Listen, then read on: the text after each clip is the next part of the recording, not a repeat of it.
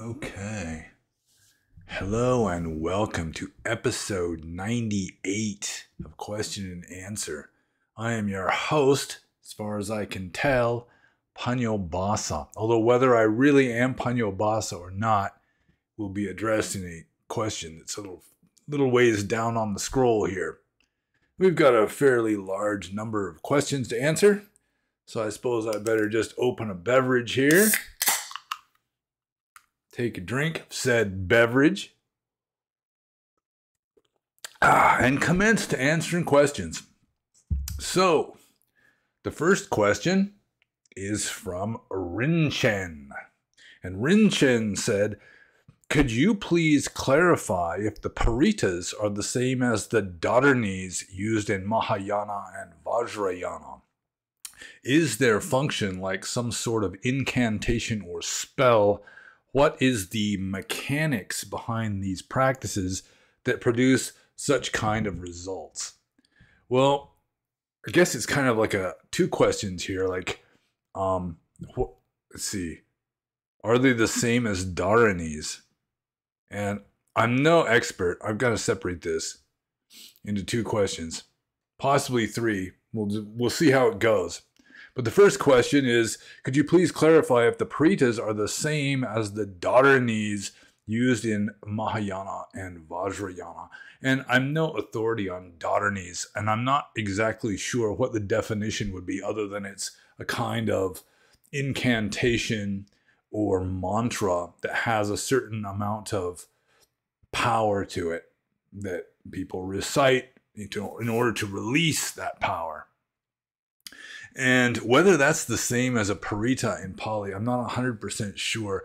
I assume some of the dharnis would be like, in the Prajna Paramita literature, they went through a phase where like the end of a sutta or a sutra would have like a mantra, like gate, gate, paragate, parasamgate, bodhi svaha. And so it's not exactly the same as that. Paritas in Pali, some of them are suttas just right out of the Tipitaka. Like the Metta Sutta is probably the best known parita that is chanted for the sake of blessing houses and so forth. So I assume there's a lot of overlap, but I don't think it's like completely the same. Like a parita in Theravada Buddhism and a dharani in Mahayana Buddhism, I assume there's a lot of overlap, but I don't think they're exactly the same.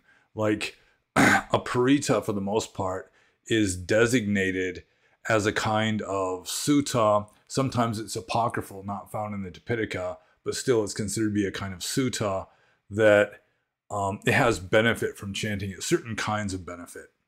Like Metta Sutta is mainly for the purpose of like appeasing malevolent beings.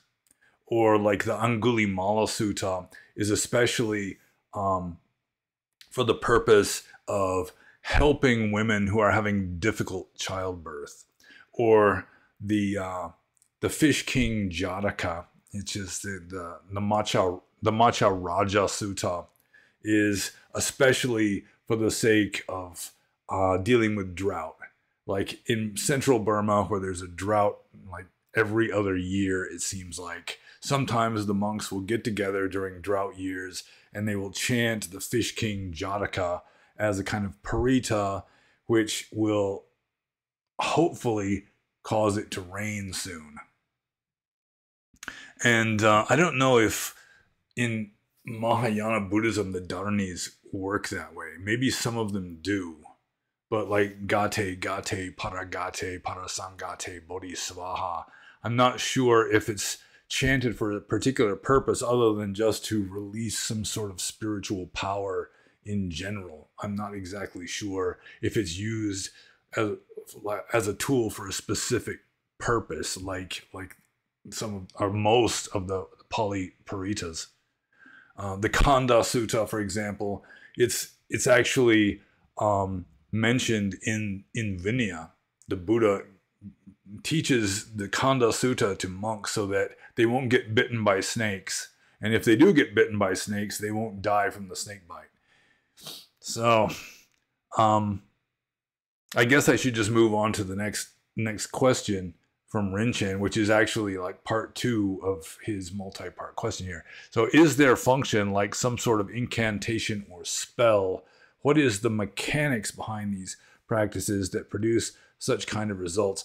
Well, some of the paritas, maybe all of them, work, according to the theory, through the power of truth. If you are uttering a powerful truth, then you can use the power of that truth to accomplish things, almost like a magic spell, like Angulimala Sutta. For those of you unfamiliar with Angulimala, he was a serial killer. He had killed, 99 people. The Buddha was going to be his 100th victim, and then the Buddha, through psychic means and also just through wisdom, converted him to Buddhism.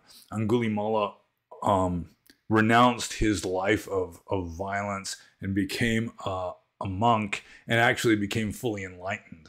So one day, Angulimala is walking for alms through the village, and he hears there's this woman who's having a difficult childbirth. So he stands outside of her hut or her house and makes this asseveration of truth. And I don't remember the exact words, but it's essentially, since he converted to Buddhism and became a monk, he has not harmed any living being. He was a serial killer before that, but since he converted to Buddhism and became a monk, he has not harmed any living being. And by the power of this truth, may this woman be well. And that's essentially how it works. And I'm not exactly sure what exactly the mechanics are of how uttering a profound truth is going to give you the power to say, by the power of this truth, may such and such happen. But that's the way some of the paritas, at least, are supposed to function. I think in general, monks will chant paritas just for the sake of emanating blessings and emanating good vibes, good juju, to sort of bless the area. And that's good enough. And I assume in that case, it wouldn't be so much the power of truth, since really most of the monks who are chanting parita aren't even really thinking about the meaning of what they're chanting. They just memorized the Pali. They might not even really understand the Pali. And they might be thinking about other stuff while it's just mechanically coming out. Sort of like rotating a prayer wheel or something. So in a case like that, they just think just the power of Dhamma has like a power to just bless the area and dispel malevolent forces and so forth. And exactly how Mahayana Dharanis are supposed to operate, what their mechanics are, I don't know exactly.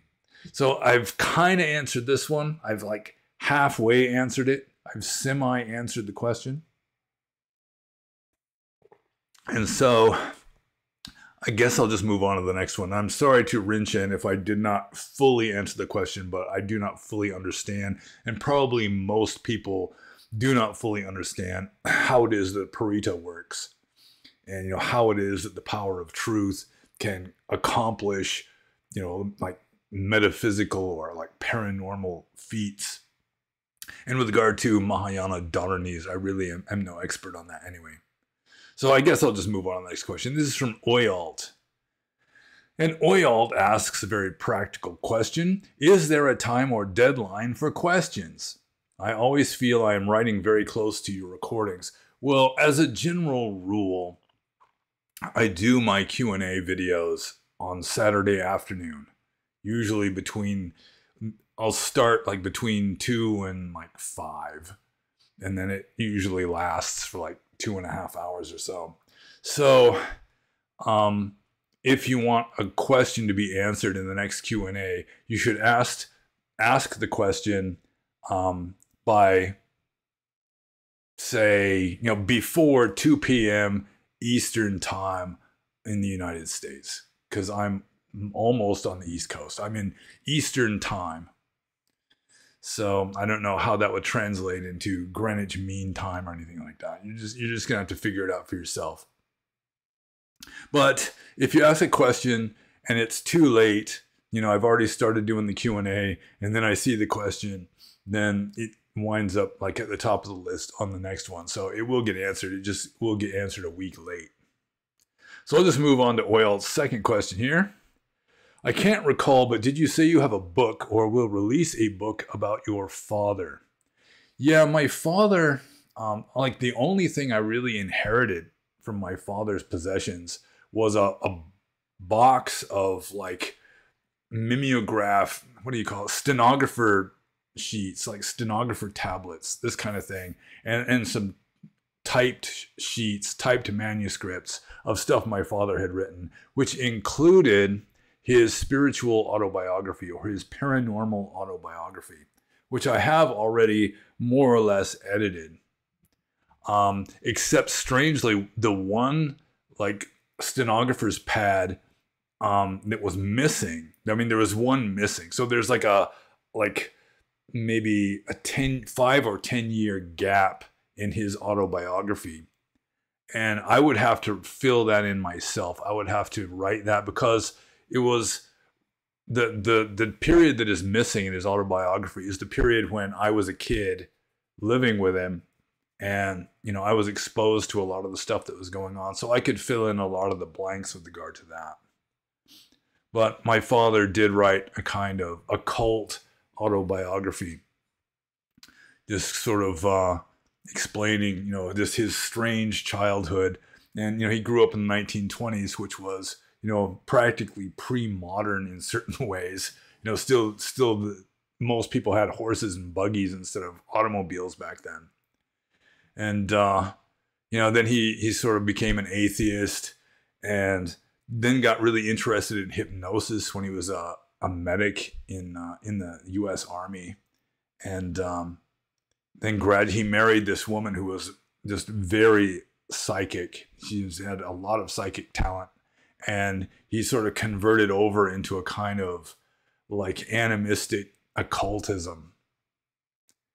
And yeah, so like the stories about like our house having a poltergeist and like certain events that occurred like when I was a kid and was there. Yeah, I could fill that in, but it would take some extra time. I'd have to take time off from work or something and just sit down for a week and write a chapter to a book in order to get the thing published. So it may be a while. So I'm just going to move on to Oyalt's next question, which is, you mentioned your father didn't like it when you talked to him about Dharma. What was it that he didn't like? Well, we could have like philosophical discussions about Buddhism, but if I would try to preach to him, which kind of implied that his own interpretation of like ethics and so forth were mistaken, which from a Buddhist point of view they were, but still, you know, when a kid's preaching to his dad and kind of implying that his father misunderstands important things about life, certain kinds of father, like my father, really, it just kind of rubbed them the wrong way. So I suppose I could have been more diplomatic and just kind of set up some philosophical discussion where we can talk about it in abstract terms rather than referring to him personally as, you know, not understanding how karma works or something. So he was kind of interested in certain aspects of Buddhism and considered himself to be a Buddhist, but his Buddhism was pretty sketchy considering that most of what he learned about Buddhism, he learned from a dead Vietnamese monk channeled through a woman in a hypnotic trance. And the dead Vietnamese monk was his guardian spirit. So, let's see. I guess I answered that question. The main thing that he didn't like was sort of me implying that he was mistaken. You know, if I'm trying to like correct him with regard to his understanding of karma or ethics or something like that, that was when he would get irritated with me. So I guess I'll just move on to the next question. This is from Mary J. And Mary J says, when a monk is sick, can he eat food in the afternoon? And with regard to regular food, like bhojana in Pali, no, even a sick monk is not allowed to eat regular food. He's not allowed to eat rice and curry, that kind of thing. Although there are 5 tonics. They're called tonics. At least Ajahn Thanisaro got that as the established rendering of the term, that I don't remember what the Pali word is right now. But they can be consumed by a sick monk, excuse me, in the afternoon or at night. So that would mean, see, the 5 tonics, probably not in the correct order, would be oil, ghee, butter, honey, and molasses or sugar. So a sick monk can consume that sort of thing. And in Burma, they have this stuff called sedumadu, the 4 sweets or the 4 honeys, which is a combination of, let's see, sesame oil, palm sugar, probably ghee, and honey. And you can just eat it with a spoon. Or you can just eat jaggery, which is like lumps of palm sugar, that sort of thing. But even a sick monk is not allowed to eat like fruit or bread, any kind of regular food in the afternoon. So, but you are allowed to eat sugar and so forth. Just as a source of calories, I guess. So I'll just move on to the next question here. Also from Mary J. And that is, what about the live on number 100? Can you give us initial date and time? Well, the tentative plan is to do a live stream for Q&A number 100, which is 2 Q&As from now. And probably I would do it at the same time as I usually do a Q&A, which would be Saturday afternoon my time. Although it may be I could do it on Sunday, which is usually, I usually post a Q&A, relatively early the following Sunday. So it'd be Saturday or Sunday. And I still have to work it out. I haven't done a live stream on YouTube yet. So I'm going to have to do like a trial run and just see if it works and everything. But yeah, the initial date and time would be probably 2 weeks from now, which would be number 100. And it would be Saturday afternoon or maybe earlier, a little earlier on Sunday, depending on any feedback I get, I guess, or just, whatever the situation happens to be. So I guess I'll just move on to Mary J's third question here, which is, why would it be possible to kill an arahant, but it's not possible to kill the Buddha? And that is, it's sort of like a mythology that I really don't think that this has a foundation in empirical objective fact. That this is one of the symptoms of the Buddha cult, where the Buddha was, and probably Jesus was like this too, to some degree. But I think the Buddha became enlightened, and he was just enlightened. I mean, that's it. You're either enlightened or you're not, according to Theravada Buddhism. Although I guess Theravada Buddhism has like different levels, because the ancient Indian mind was so analytical that it was always trying to divide stuff up into parts and so forth, and come up with all of these different gradations and so on, and always trying to outdo whoever had some theory of what is the ultimate.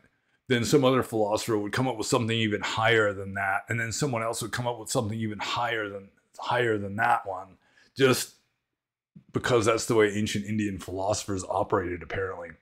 But I do think the Buddha himself was essentially an arahant, and it was glorification of the Buddha, largely through Jataka stories that I'll get to later. It's just sort of making him way beyond an ordinary enlightened being, even though, according to Abhidhamma, wisdom is just the absence of delusion. Panya and amoha are the same. Wisdom is the same as non-delusion. And if you're fully enlightened, you have zero delusion, which means this enlightened being and that enlightened being. This enlightened being might just be a dry visioned arahant. That enlightened being might be a Sambuddha. But still, they both have zero delusion, which means they both have the same level of wisdom. At least with regard to liberating wisdom. It may be that the Buddha was like intellectually and intuitively, creatively a kind of genius. And so he had, he was more skilled at explaining things, and maybe he had certain psychic powers that certainly a dry visioned arahant, an enlightened being with no psychic powers, would not have. And he'd be able to use that to like look into a person's mind and see how best to help them, that sort of thing. But still, like at the level of spiritual wisdom, you know, it's like all enlightened beings are the same with regard to that, because they all have zero delusion. So this idea that you can kill an arahant, and some arahants did get killed, like Mahamoggallana, one of the two chief disciples of the Buddha, was, according to tradition, literally beaten to a pulp by a mob of angry non-Buddhists. Whereas, according to tradition, a Buddha cannot be murdered. The worst you can do to a fully enlightened Buddha is to cause him to bleed, which Devadatta did. He tried to kill the Buddha by pushing a boulder off a cliff onto him. And when the boulder was crashing down the side of the cliff, a splinter broke off and it hit the Buddha's foot and caused the Buddha's foot to bleed. So, I mean, that's enough to send Devadatta to hell. Not just the intention to kill the Buddha, but actually making him bleed is one of the 5 things, sometimes one of the 6 things, that was just a guarantee of hell. But I really am skeptical with regard to a lot of the mythological embellishments of Theravada Buddhism, which includes the glorification of the Buddha, which includes a lot of suttas, like the Mahasihanada Sutta, where the Buddha is just sitting there just bragging just grandiosely. You know, he'd put Donald Trump to shame with regard to just the grandiose scale of his boasting and just encouraging people to worship him, that kind of thing. And I can imagine that that is more a matter of later Buddhists glorifying the Buddha than an actual enlightened being with no pride, for example, no conceit, actually saying that stuff himself. So it may be that it is theoretically possible to kill a Sambuddha, but like tradition has claimed that it is not, because they have put the Sambuddha way above other enlightened beings, or just anybody. I mean, Sambuddha is higher than the gods. I mean, it is like the ultimate being in the universe. So that was made it sort of almost a short step for the Mahayana Buddhists to just convert him into a kind of cosmic deity. So the question, why don't I get back to the question here? Why would it be possible to kill an arahant, but is not possible to kill the Buddha? Yeah, it's glorification of the Buddha. The Buddha is supposedly so perfected, just over lifetime after lifetime after lifetime after lifetime of perfecting his paramis, you know, these virtues, this list of 10 virtues that any fully enlightened Buddha has to have perfected, you know, over the course of thousands and thousands and millions of lifetimes, that somehow that would make him, his karma would be so purified that he just doesn't have the bad karma to get murdered. I guess that would be the theory.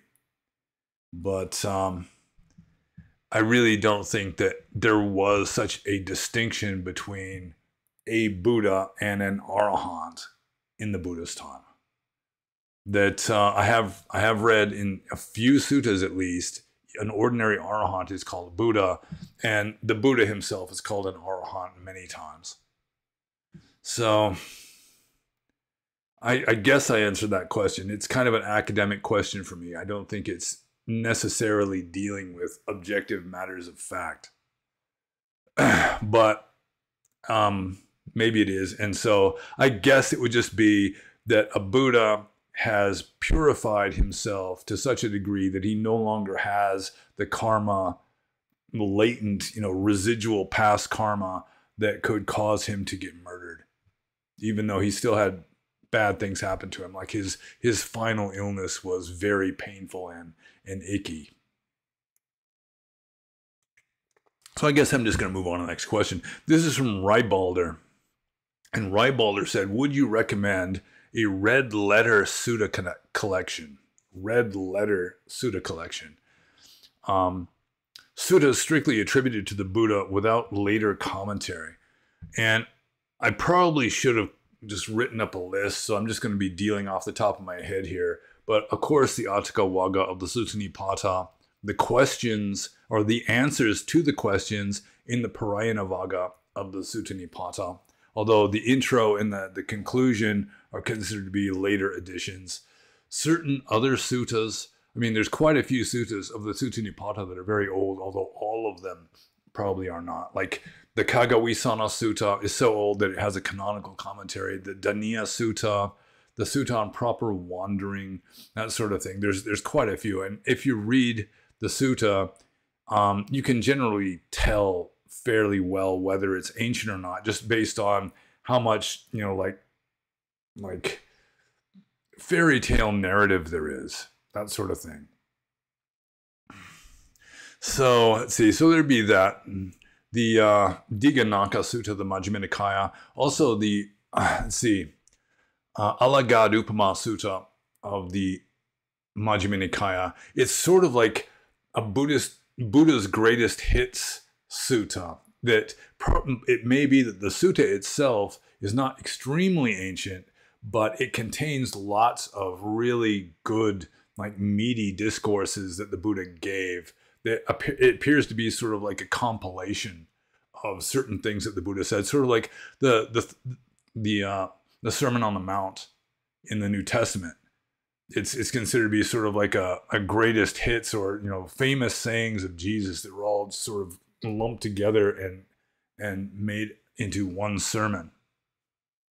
Also, the Samanya Pala Sutta of the Digha Nikaya is considered to be fairly ancient. It's obviously pretty old, and it leaves out certain things that should be in there but hadn't been invented yet, apparently. A lot of suttas in the Udana are very old. Let's see. A lot of suttas in the Sagata Vagga of the Samyutta Nikaya are very old. Usually, like the first suttas in any collection are going to be old and considered to be doctrinally important. And that's why they were put at the beginning of any of the Nikayas. The first suttas of any of the Nikayas were generally put there by the editors because they were considered to be very important, and they were, as a general rule, very old. As you get later and later into a book, or into like the Majjhima Nikaya or the Digha Nikaya or something like that, that as you get later and deeper into it, then there's more and more later stuff. But let's see, what else? Bahia Sutta of the Udana is good. Apparently relatively very old. The Gautika Sutta of the Samyutta Nikaya, I can't remember what number it is, but that one's a weird one, which is interesting. The Sakapanya Sutta, if you take away the beginning, the mythological beginning and end, and just deal with the central philosophical part, then that is like a fragment that's very ancient. But I mean, I can't really come up with a comprehensive list. Those are just the ones that come to mind that I usually mention at times like this. So I guess that's good enough for now. Maybe I should have come up with a list, like sat there and thought about it, maybe done some research or something, but I'm lazy. So I'm just going to move on to Rybalder's next question, which is, I recommended you to a Western Buddhist. He wrote, quote, he cannot use his Dharma name of Panyobasa anymore since he disrobed. That is what I am saying. No, he's irrelevant and will probably have a lesser rebirth waiting for him, unquote. Would you respond to this accusation of Dhamma name misuse? Well, that's kind of an interesting question or request. And the thing is that a Dhamma name is really not found in the texts. That, you know, in ancient India, in the Buddhist time, nobody was given a new name when they became a monk. You know, it was just whatever your name was, that was your name when you became a monk. So, you know, it was like if your name was Bob, let's say, or like the ancient Indian equivalent of Bob, then you'd become Bhikkhu Bob. I mean, that was it. They wouldn't give you some special name. And so it just sort of became a tradition subsequently in a non-canonical manner that someone is given a Pali name. Mainly, one of the main reasons is because your name has to be mentioned when you are ordained at the ordination ceremony that is recited in Pali. So you have to have a name that can be mentioned in Pali. So it would have to have the right, what is it? The noun, what is it? Declensions? Like, yeah, I guess it would be, is that the word? The grammatical word, declension? You know, it has to have like the right suffixes and everything. It has to be pronounceable in Pali. And it has to, you have to be able to put the correct endings on it so that it will be objective case or subjective case or accusative case, you know, this kind of thing. Now, there's no objective case. Nominative and accusative and, locative. Yeah, it's been a while since I've studied Pali grammar, so I'm forgetting the jargon. But anyway, the point is that getting a special Pali name is not canonical. It's just a tradition. And the Pali name isn't any kind of proprietary thing to the Theravada Buddhist Sangha. So you're given a Pali name just as a matter of convenience. And I mean, in Burma, I knew this one guy, he had a Pali name already. And when he was ordained as a monk, even though he already had a perfectly good Pali name, they gave him a different Pali name. So, I mean, it's just sort of a meaningless thing at that point. You know, it's just like blindly following a tradition. There's nothing in the texts that says that if you adopt a Pali name when you enter the Sangha, that you have to relinquish that Pali name when you leave the Sangha. I mean, there's nothing at all about that. In fact, Vinaya, any kind of rules like that wouldn't even apply to somebody if they left the Sangha, because if they left the Sangha, they don't have to follow the rules anymore. So it's just a name. I don't call myself Panyobasa Bhikkhu because I'm not a Bhikkhu anymore. But most people have known me as Panyobasa in my online presence, and so I just continued with it. And it's obvious that I can use my Dharma name of Panyobasa because I'm doing it. And there's no statement at all in any of the Tipitaka that I'm aware of saying that you're doing anything wrong by being called by the same name after you drop out. I think in the Buddhist time, a lot of monks would drop out of the Sangha. They just kept their name. It was just the name they had as a monk. Then it was just the name that they had before they were a monk. It was the same name while they were a monk, and it was the same name after they were a monk. And it's just no big deal. It's just not an issue. So with regard to Dhamma name misuse, I mean, that's just a non-issue. I mean, this person is just making it up, apparently. And it does seem that he is somewhat, bigoted is kind of an uncharitable word, but he seems to think that, it's like, if you're not a monk anymore, then, it's just, you have failed and you're inferior and, and so on and so forth. And that is kind of a traditional attitude, I suppose. But, I mean, just to completely diss somebody because they're not a monk is just kind of a strange attitude to take. Although, I mean, it's standard in like a Buddhist culture, like in Burma or Thailand or something like that. If you drop out of the monkhood, then, I mean, you're just an ordinary human being again. I mean, in Burma, the word for human being is not used for monks. Monks are considered to be some kind of exalted being, but having a Pali name is, I mean, a lot of Burmese lay people have Pali names. It's just not a big deal. It's just a word, and I'm not making any claims to be a fully ordained monk or any such thing. So, I mean, if he wants to assume that I am unworthy of having a Pali name, then, well, that's his opinion. Also, if he wants to believe that I am irrelevant and will probably have a lesser birth waiting for me, he doesn't really say why I'm going to have a lesser rebirth. I assume by a lesser rebirth, he means that I'm going to be going down after I die, regardless of the 30 years of Dhamma practice and all that. Mainly just because I didn't change my name back. I mean, at work, I'm not called Panyobasa, except for very rarely by someone who's joking or something. But, yeah, it's just really not an issue. It has nothing to do with rules, like Buddhist rules in texts, at least none that I've ever seen. So I'm just going to move on to the next question. This is from Skoladin, or Skuladin. And he has a couple, these are kind of strange questions here. The first one is, the never-ending story as a Buddhist allegory. And I have to admit that when I was maybe 19 years old, I saw the never-ending story. I was not impressed by it, and I have forgotten almost all of it. So, is the never-ending story a Buddhist allegory? I mean, there's like the dream dragon or something, the luck dragon, I guess he was.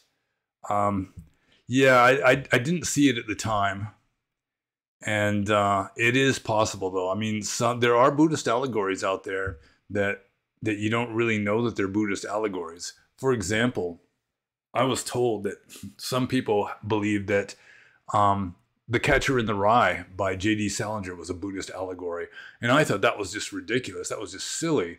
And then I read the sequel, the unofficial sequel to The Catcher in the Rye, which is a book called Franny and Zooey, also by J.D. Salinger. And that was just clearly a Buddhist allegory. And so it caused me to rethink The Catcher in the Rye. And The Catcher in the Rye probably is a Buddhist allegory. But something like Groundhog Day, I mean, that arguably could be a Buddhist allegory. You just have to do it over and over again. It's like an allegory for rebirth. You have to do it over and over again until you get it perfect. But whether the intention of the person who wrote the screenplay and the director and so forth, whether they were deliberately making a Buddhist allegory or whether it's just kind of a coincidence, I don't know. Like there's some Buddhist elements in like the first Matrix movie too. And that was probably there on purpose, although it's not purely a Buddhist allegory. I think there's more Christianity in the Matrix than Buddhism, other than the little bald kid who's saying, "There is no spoon." So yeah, I haven't watched The Never-Ending Story in a very long time, like more than 40 years probably. And yeah, I really cannot make a statement on that one. So I'll just move on to Skoladin's next question, which is a kind of a similar one. Could the Grinch be considered an enlightened being? And if the Grinch could be considered an enlightened being, then Ebenezer Scrooge also could be considered an enlightened being. So it would be like the Grinch after he gets converted to appreciating Christmas, much like Ebenezer Scrooge. It says that, I mean, according to the text of the story, the Grinch, his heart grew 3 sizes, although that could just be a kind of, a kind of disease or something. It doesn't really specify, and just an enlarged heart. But yeah, I don't think that Dr. Seuss or Charles Dickens really had a concept of enlightenment. You know, they had a concept of being a good person, and that's about as far as it went. So the Grinch and Ebenezer Scrooge, you know, they sort of made the conversion from being an asshole to being a good person. But I don't think that there's no indication that they were enlightened beings, that they had like transcended samsara or any such thing. I don't think that Dr. Seuss, and certainly not Charles Dickens, had any concept at all of transcending samsara. Charles Dickens, in particular, was a very samsaric kind of guy. So, I mean, the Grinch could be considered an enlightened being, but whether he really was an enlightened being, assuming that the Grinch really existed, of course, is an entirely different question. So, I mean, you could say that the Grinch could be considered an enlightened being by somebody who just was inclined to consider him an enlightened being. But, yeah, I don't think that Dr. Seuss really had that in mind when he was writing How the Grinch Stole Christmas. So I'm just going to move on to the next question here. This is from Siovaksh and Sipad Zidana. And Siovaksh and Sipad Zidana says, favorite teacher, both Buddhist and non-Buddhist, question mark. Well, I mean, my favorite Buddhist teacher would have to be the Buddha. I guess. I mean, you kind of think that, wouldn't you? My favorite non-Buddhist teacher? I don't know, maybe Siovaksh and Sipad Zidana is sort of implying that they would have to be alive or at least modern. In which case, I mean, one of my favorite teachers who's still alive would be Paul Lowe. I don't think he's teaching anymore. He's probably about 90 years old by now. But I very much appreciated what he had to say about certain things. So he might be my favorite non-Buddhist teacher. I mean, Neem Karoli Baba up there. I mean, he's definitely, he's not so much a favorite teacher so much as just a favorite saint, a favorite sage. And that's different. A sage and a teacher are not necessarily the same guy. Some sages are just, you know, they might teach by example in strange ways, but they might not have any formal teaching. Like Neem Karoli Baba, I mean, he didn't really teach all that much. You just got uplifted just by being in his presence and hanging out with him. And he would just sort of reflect your karma back at you. I guess that would be a kind of teaching. But it seemed to be spontaneous. It wasn't like he was like doing anything deliberate necessarily. So, let's see. Favorite Buddhist teacher aside from the Buddha? Man, that'd be a tough one. I mean, Nagarjuna, of course. He wasn't even Theravadan. Gosh. Yeah, I guess that would be it. The Buddha or Nagarjuna as favorite Buddhist teacher. I mean, in modern times, who would be my favorite Buddhist teacher? I'm not even sure. Ram Dass taught a lot of Buddhism. I mean, he was like one of my first spiritual teachers, you know, through the medium of books. Most of my teachers have been books, I should say. So it could be my favorite Buddhist book teacher would be like Zen Flesh, Zen Bones by Paul Reps, which kind of converted me to Buddhism. Or Nyogen Senzaki, who was the translator of most of it. He was an interesting translator because, I mean, he would just very loosely paraphrase something like a Zen koan. I mean, he would not literally adhere to what the koan says, but he was a Zen master himself, apparently, and he was able to tell a somewhat different story that has the same effect, which is a credit to him, even though technically he wasn't really that great of a translator, simply because he wasn't adhering to what it actually said, but still he was able to sort of create a similar koan in English to the original one in like Chinese. So let's see. So he'd be like a modern Buddhist teacher. I mean, Ajahn Chah was a good teacher.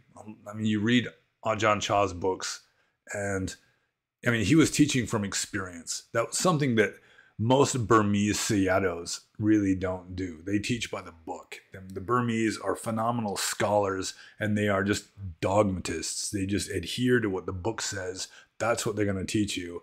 And if they teach you anything different from what the book says, it's simply because they don't understand it correctly, or they're trying to kind of put their own spin on what the text says in order to make it a little more in accordance with their own experience, something like that. So somebody like Mahasi Sayadaw, I mean, he may have been a meditation master, but his teachings were not nearly as interesting and engaging and inspiring as like the teachings of Ajahn Chah. So I guess this is just a very long roundabout way of saying that I really don't have a favorite Buddhist and non-Buddhist teacher. That there's certain teachers that I appreciate in certain ways, but I don't just say, you know, don't have a favorite teacher, like I don't have a favorite football team. So I'm just going to move on to Siovaksh and Sipad Zidana's next question here, which is, what would you do? Question mark. And this is in reference to a trolley problem in ethics. And I'm going to have to go to, see if I can find this. Here it is. The Mahayana Buddhist metaphysical trolley problem. A trolley is headed toward 5 sentient creatures, and your generous compassion for all living things causes you to consider your options. You could pull the lever to change the course to hit only 1 sentient creature, saving 5. You know that the principle of karma and interdependent causal origins have caused the trolley to go on its path. Do you pull the lever, thereby entangling your own causal stream with this trolley problem through intention and action, or is your karma already entangled by your being present at the lever? Furthermore, would this action beget negative karmic fruits due to the ending of a life, or would it beget positive karmic fruit due to the effect of saving 5 people? As an aspiring bodhisattva, would you take on the consequences of potentially negative karma regardless of its effects on your own individual enlightenment? Or should you just allow the people to die, knowing that their causal non-self streams will transmigrate to new bodies, thereby potentially preserving your own good karma through inaction? Okay, now I gotta go back to this. So it's just the standard trolley problem. You're standing there, a trolley is headed towards 5 people that are tied to the tracks, and you can pull a lever and divert it so the trolley will just squish 1 person. And going with Buddhist ethics, it's very clear what you should do. Just going with Theravada Buddhist ethics, you don't do anything. I mean, you just let the 5 people get squished. Because if you divert it to squish 1 person, you've just murdered 1 person. I mean, you have deliberately caused 1 person to die. Whereas if 5 people die and you don't do anything, then you haven't murdered anybody. I mean, nowadays in the West with utilitarian ethics and so forth, somebody could say, well, you essentially murdered them through your inaction, but Buddhist ethics don't work that way. Inaction is always morally neutral.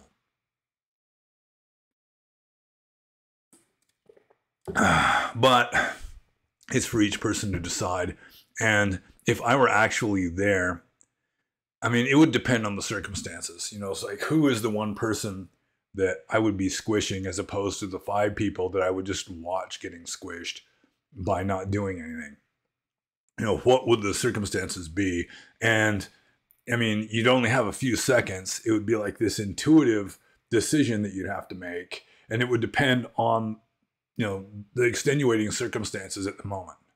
And I couldn't really predict what I would do in reality. Although I can say very clearly, from a Theravada Buddhist point of view, the thing to do is just not pull any levers and just let it happen. Because if you kill 1 person instead of letting 5 die, you've murdered 1 person. So I guess I answered that question. So I'll just move on to Siovaksh and Sipad Zidana's 3rd question here. Thoughts on this composition theory on the origin of the 12 links of dependent origination? Does this make sense, or do you have any different hypotheses on how these 12 links came to be? And he directed me to this statement he was making on the Discord server with regard to how the 12 links of dependent co-arising, or Paticca Samuppada, became developed over time. So he and I are assuming that the Buddha himself did not teach the 12 Nibbana theory of dependent co-arising, that it was something that developed over time. And Siovakshi Sipat Zidana's hypothesis is that it's based on 3 different sub-lists that got combined together. And personally, I don't think the evidence supports that. For example, there are proto-Paticca Samuppadas you can find in very old texts, like the Atthaka Vagga of the Sutta Nipata has a proto-Paticca Samuppada contained within it in a sutta called the Kalaha Vivada Sutta. And it's similar to the 12 Nibbana theory in certain ways. It starts with, man, I don't even remember how it starts. I don't have the link. I don't have the list here either. But it starts with something like perception or papancha sankha. And I mean, that's generally the cause of all fuckery, essentially. The cause of samsara itself is perception, just symbolizing and diversifying the world. And then that, through a series of links, results in all kinds of misery, all kinds of unhappiness and general ickiness. Another proto-Paticca Samuppada is the central part of the Sakapanya Sutta of the Digha Nikaya that I've already mentioned in this video. So, I mean, if you read those are apparently proto-Paticca Samuppada, very, archaic forerunners of the developed 12 Nibbana theory. At least it looks that way to me. I mean, there's very obvious parallels. And so it probably started, the 12 Nibbana theory started with, what is the cause of all suffering? It's not just desire, because the desire has a cause. What is it that causes the desire? It's just, dividing up what you like from what you don't like, that sort of thing. What causes that? And that's, like diversifying the world into parts and so forth. So probably some kind of discourse like that, or a number of discourses like that, got sort of fixed up. They got doctored up like a store-bought pizza and turned into this developed 12 Nibbana theory that it's not entirely satisfying. And I mean, dependent co-arising is just one of those strange things. It's considered to be central to Buddhist philosophy and just very important philosophically to Buddhism. And at the same time, almost nobody understands it, including the people who developed the 12 Nibbana theory and just sort of turned dependent co-arising into this 12 links of cause and effect. So, yeah, I guess I answered that. I do think that it wasn't originally 3 different links. It was just sort of a simpler series of what causes suffering that then got elaborated upon, and probably not in the best possible way. And so now you have people who think that they understand dependent co-arising simply because they've memorized the 12 links, and they don't really understand that very well. And probably the people that came up with the 12 links did not fully understand dependent co-arising either. But enough of that, because I'm moving on to the next question. This is from Homath, and Homath goes by many names. He changes his name every few weeks, I think. But his first question is, Kim nu ko atati, which is Pali, it turns out, for does the self survive? And I mean, it's kind of a weird grammar. I didn't really understand it at first because, let's see, no, atata, kim nu ko atata is the question. And atata, it's, I mean, there's different ways you can interpret it, and I interpreted it incorrectly. So he had to explain to me that it means, does the self survive? And this is one of the questions that the Buddha refused to answer. So why he thinks I'm going to answer it, I don't know. But the question is, does the self survive? And if there is no self, you've got no self to survive or not survive. So it's just kind of an invalid question. So the second question from Home Math is Kempana natata, which means does the self not survive? And if there's no self, then there's no self to survive or not survive. So again, this is like an invalid question, which may very well be why the Buddha just refused to answer these questions. Because by answering the question, then in a sense, you are sort of like reinforcing the idea of a self. By saying, yes, it does, or no, it doesn't, I mean, you're implying that there is a self to survive or not survive. But there is no self according to Theravada Buddhism. So I guess I answered those questions by kind of unasking them. So Homath's third question may be the main question here. In the expression atata, why does the I in ati disappear when conjoined with ata? I would have expected perhaps it would combine with the preceding consonants, and we would end up with achata or something like that, but instead there seems to be no trace of it. So atata is a combination of two words, ati, which means is, and ata, which is self. So the self survives, or the self is. And this whole question is like a question of Pali grammar, which is going to be of zero interest to very many of you. There might be a few Pali grammar geeks out there lurking in the shadows. But for the most part, most of you aren't really going to care why the I disappears in the compound word atata. Ati plus ata turns into atata instead of achyata, which you would kind of expect. So this whole process of combining words in Pali is called sandhi, which is spelled S-A-N-D-H-I.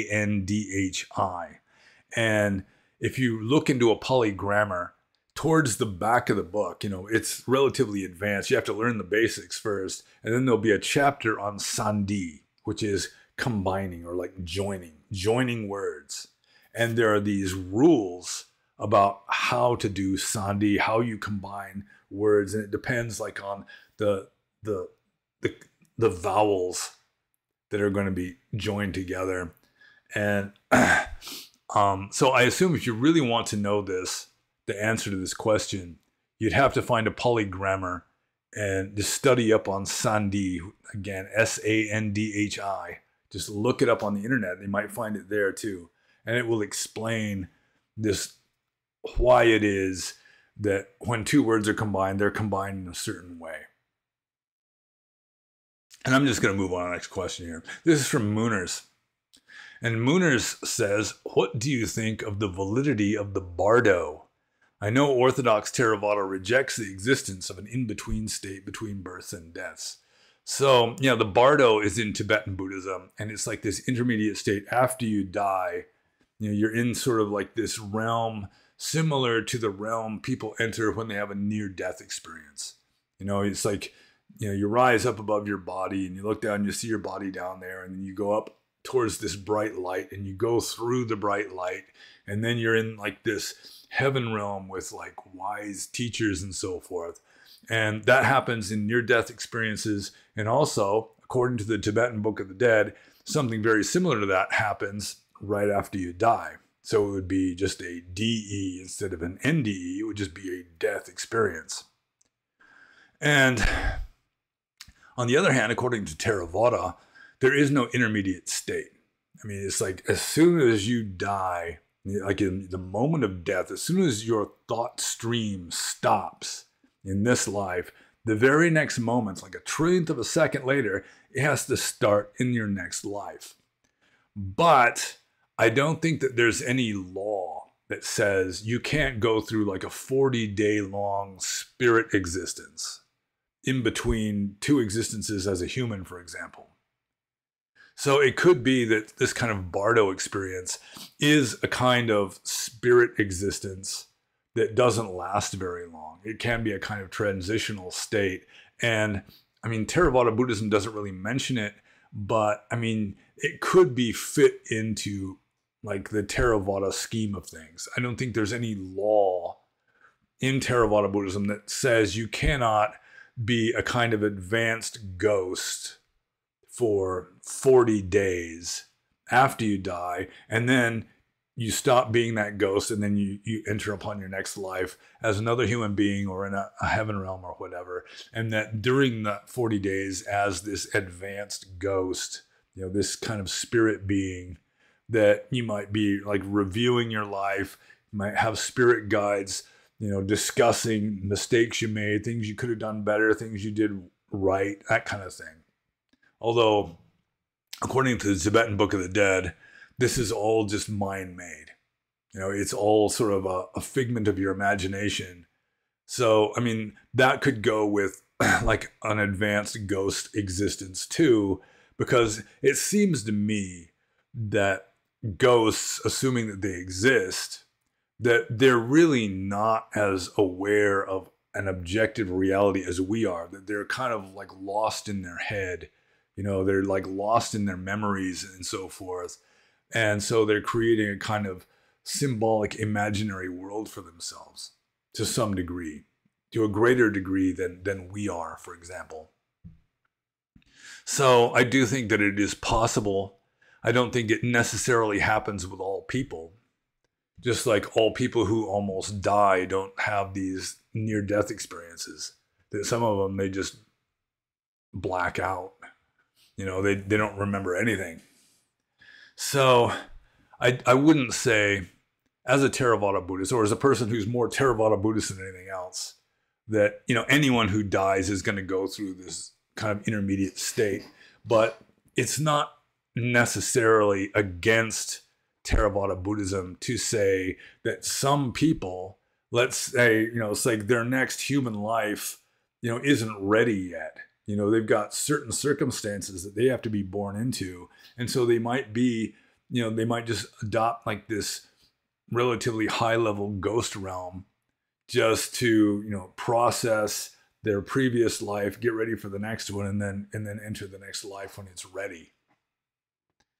So that's possible too.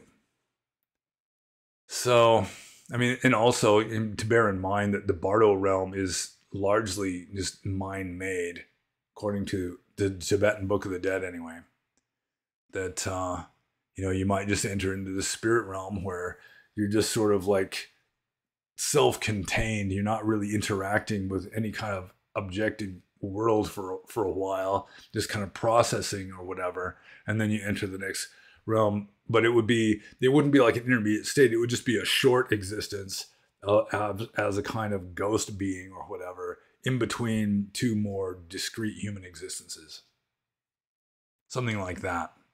So, I mean, you could sort of fit it in, but I do not think that all people who die go through this bardo realm. Tibetans may be more likely because they're conditioned to expect that after they die. So, I'm just going to move on to the next question here. And this is from Mr. Pranav. And Mr. Pranav says, in Anguttara Nikaya 5.191, Buddha is comparing ancient Brahmins with dogs. This sutta does not have any context behind it, nor did the Buddha give any conclusion. Some Hindus are using this sutta to tell that Buddha was against intercaste marriage. Why did the Buddha give such a weird discourse? And I have to admit, I don't recall ever having read this discourse before. Excuse me. I'm going to try and blow my nose. My nose has been acting funny during Q&As lately.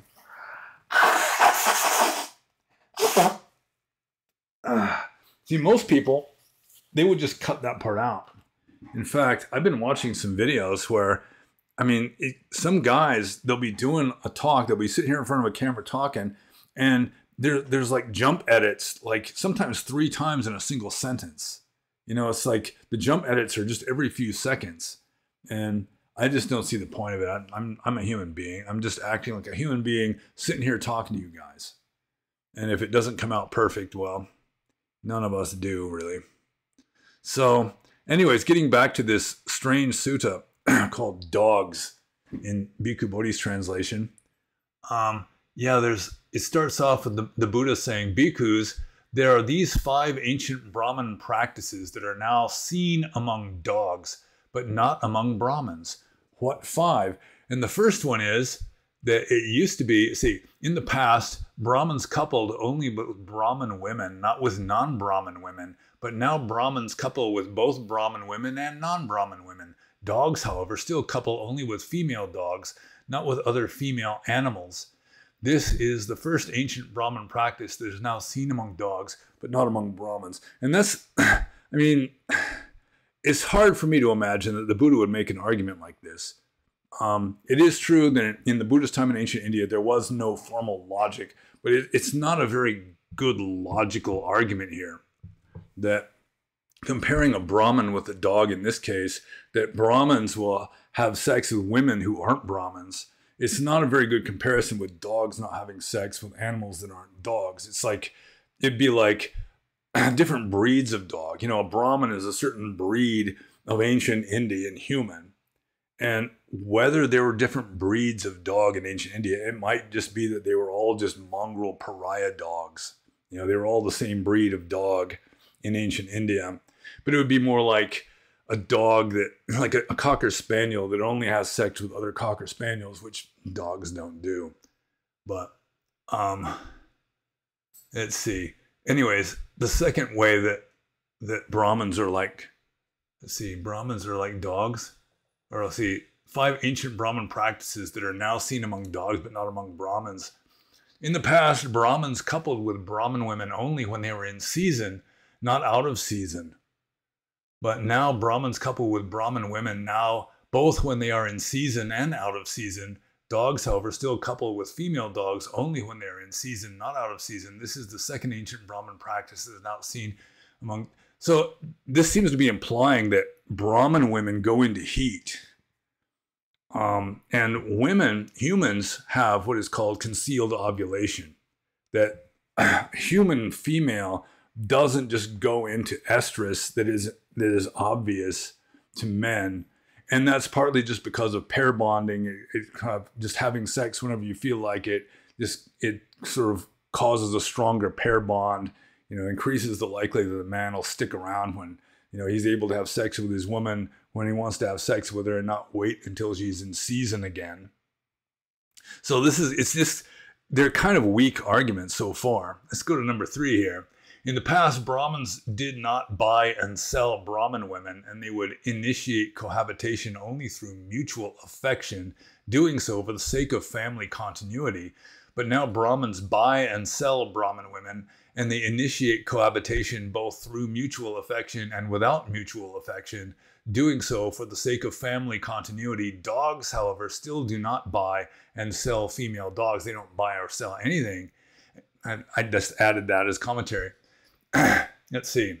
Dogs, however, still do not buy and sell female dogs, and they initiate cohabitation only through mutual affection, doing so for the sake of family continuity. This is the third ancient Brahmin practice that is now seen among dogs, but not among Brahmins.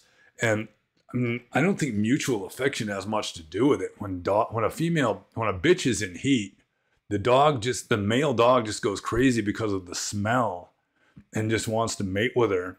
I mean, he might just have no use for her at all any other time. It's not for the sake of family continuity. He doesn't even stick around for the kids. So, I mean, this statement is made by someone who apparently is just using this comparison for rhetorical purposes without caring, you know, that it really is like a valid argument or not. But, or else it was somebody who really did not understand how dogs function. So anyways, I'll just move on to number 4 here. In the past, Brahmins did not store up wealth, grain, silver, and gold, but now Brahmins store up wealth, grain, silver, and gold. Dogs, however, still do not store up wealth, grain, silver, and gold. This is the fourth ancient Brahmin practice that is now seen among dogs, but not among Brahmins. You know, I mean, dogs just don't have personal property as a general rule. They might have, you know, a bone that they will guard, jealously, or a favorite toy or something. Might have their bed that they consider to be theirs or something. But I mean, this kind of argument it's either for rhetorical purposes or it's just not very compelling logically. And anyway, number 5, in the past, Brahmins went seeking alms food in the evening for their evening meal and in the morning for their morning meal. But now Brahmins eat as much as they want until their bellies are full and then leave taking the leftovers away. Dogs, however, still go seeking food in the evening for their evening meal and in the morning for their morning meal. This is the 5th ancient Brahmin practice that is now seen among dogs but not among Brahmins. These bhikkhus are the 5 ancient Brahmin practices that are now seen among dogs and not among Brahmins. And that's how the sutta ends. And I mean, I would be surprised if the Buddha really taught that. That does strike me as something that, I mean, it's not particularly wise or inspired. You know, it's in a way, it's just sort of dissing Brahmins. You know, it's just saying that Brahmins are supposed to be holy men. And in the past, they behaved like holy men, but now they're not behaving like holy men. And I mean, there could actually be something like Mr. Pranav was suggesting, that Hindus suggest, that the Buddha was against intercaste marriage, although, I mean, it's mainly just Brahmins he's referring to, and the main purpose is not to speak badly of intercaste marriage, but to speak badly of the way Brahmins are nowadays, and just sort of picking some things that you can compare with dogs, I guess. But personally, I mean, it does not strike me as a particularly profound sutta. And the reasoning is pretty shaky reasoning. You know, it's not good, solid reasoning in my opinion.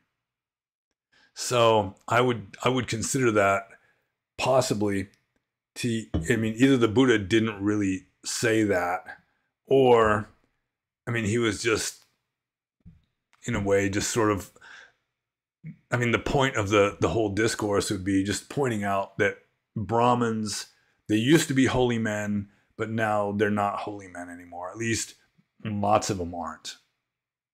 And that is a theme that you find in the suttas elsewhere, generally, I mean, in different ways, just pointing out that a true Brahmin is a holy man, that you're not just you know, it's something that you have to really earn or deserve, and that's not just something you're born with. So, yeah, it is weird. So let's see, what is the main question here? Why did the Buddha give such a weird discourse? Yeah, I mean, either he didn't, or he was just not in a particularly inspired mood that day, and was just comparing Brahmins nowadays with dogs and pointing out that in some ways the dogs are superior. And I mean, maybe it's possible. I mean, there's no way to prove one way or the other. But I mean, it does remind me that one of my main teachers in Burma, Pakokku Sayadaw, used to refer to America as dog nation, Kway Nangan.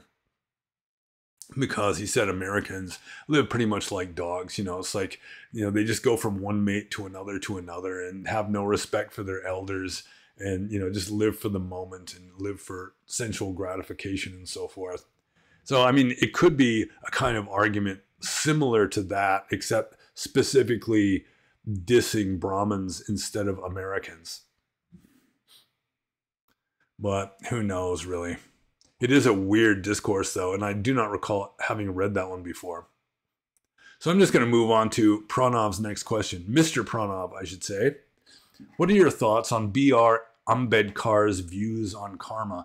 And he gave me this extended quote of B.R. Ambedkar with regard to karma. And he does say a few interesting things, like karma is considered to be a niyama, which is like a force of nature that preserves order in the universe. But then, towards the end, this is a quote, towards the end of this extended quote, the law of karma has to do only with the question of general moral order. It has nothing to do with the fortunes or misfortunes of an individual.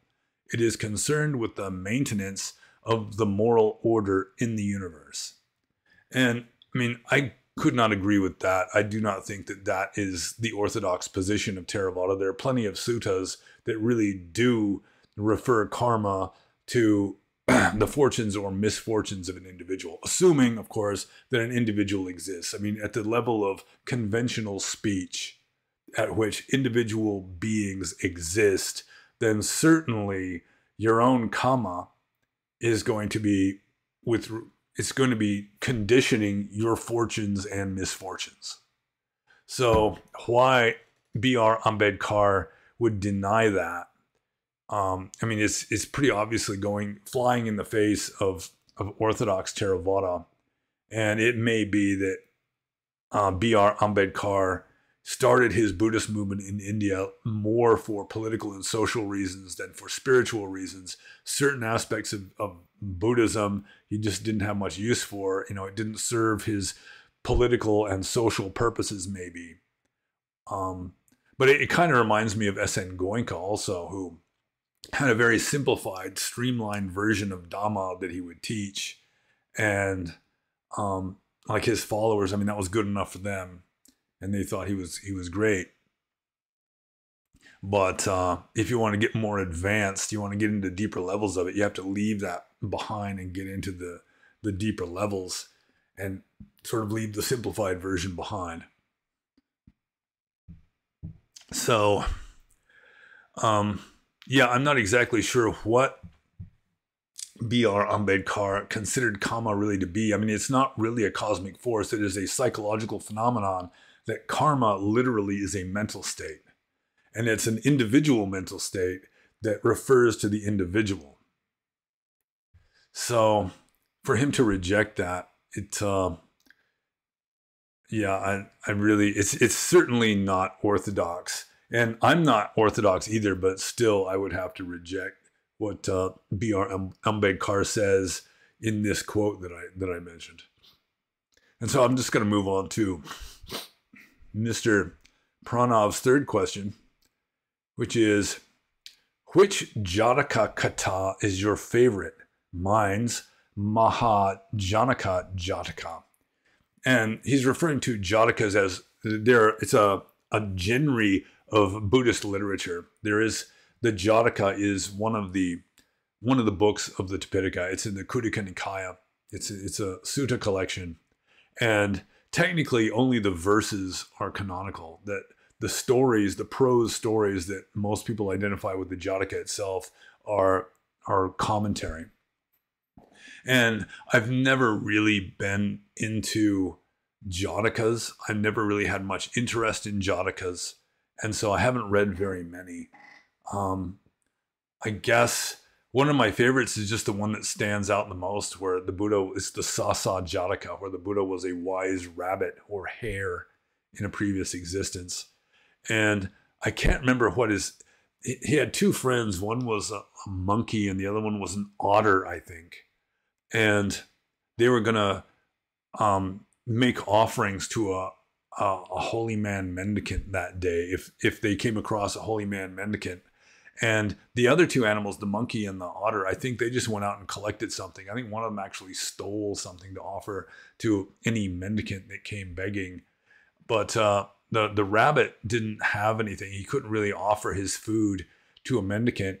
So he just made the determination that if a mendicant came, he was just going to fling himself into a fire and cook himself and just as an offering to the mendicant, which caused Saka's golden, or it's a throne of yellow stone up in Tawatimsa heaven, to heat up. Whenever anybody makes this really radical ascetic determination or behaves in a very ascetic way, it causes Saka, king of gods' throne to heat up, so he can't sit on it comfortably. So he has to come down and deal with whoever's doing this. And so he disguises himself as like a Brahmin mendicant, and the rabbit just throws himself into the fire to offer his cooked meat to, this scorched dead rabbit to this mendicant, or to this god disguised as a mendicant. And the fire wouldn't burn him because Saka was protecting the rabbit because he was such a wise rabbit. And then as a reward for his piety and his determination and so forth, he squeezed the juice out of a mountain and drew a rabbit on the surface of the moon.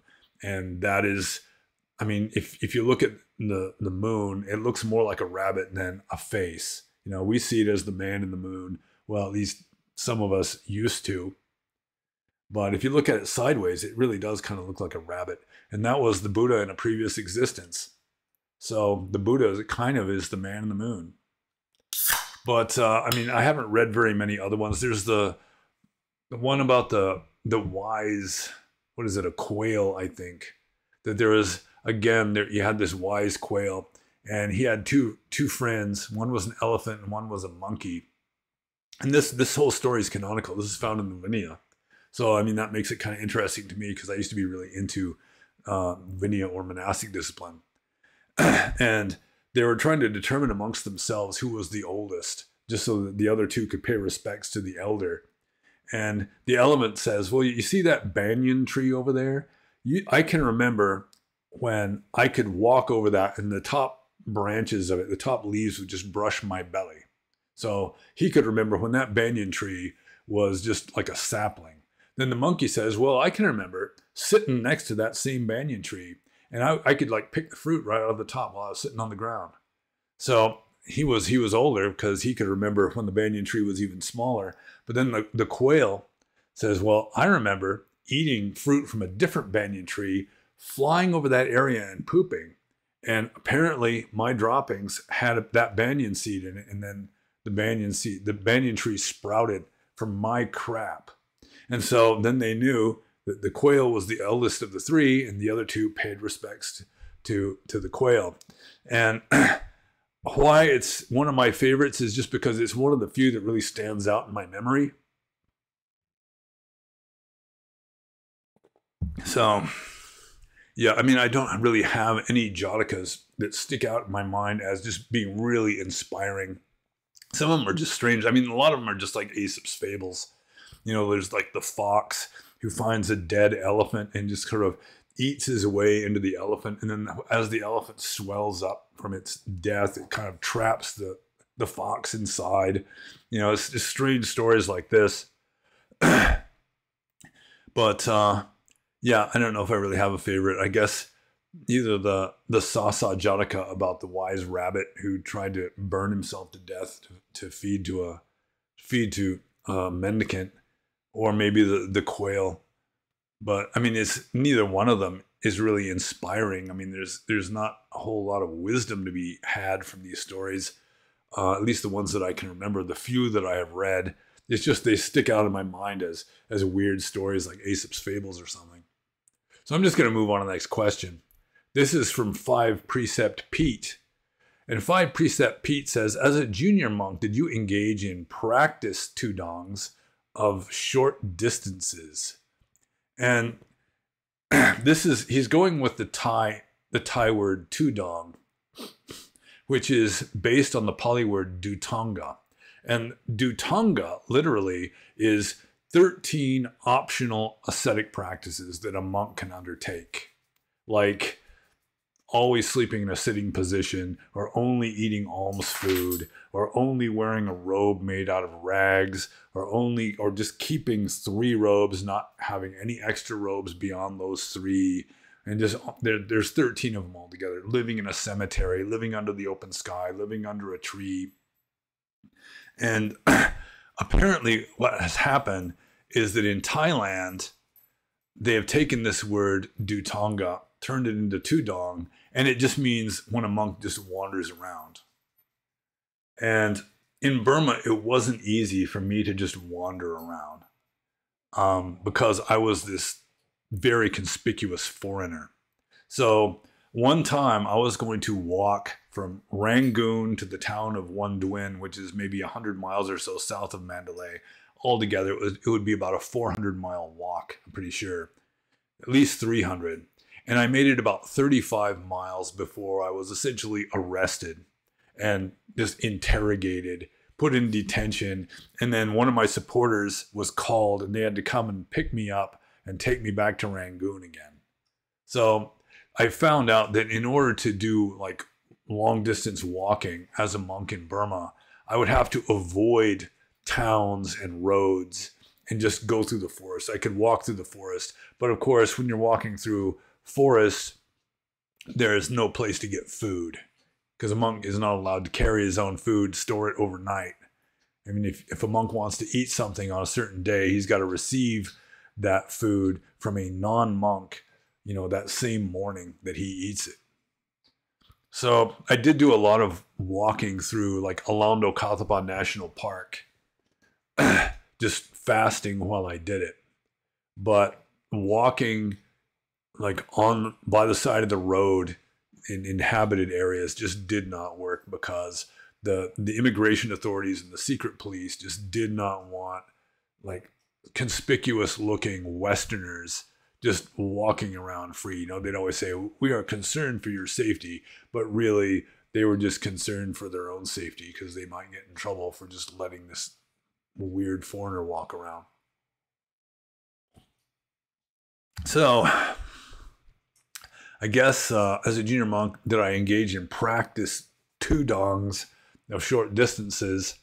To the extent that I was able to, I did walk around, but it was mostly out in remote areas and not, I mean, you couldn't walk through towns or anything.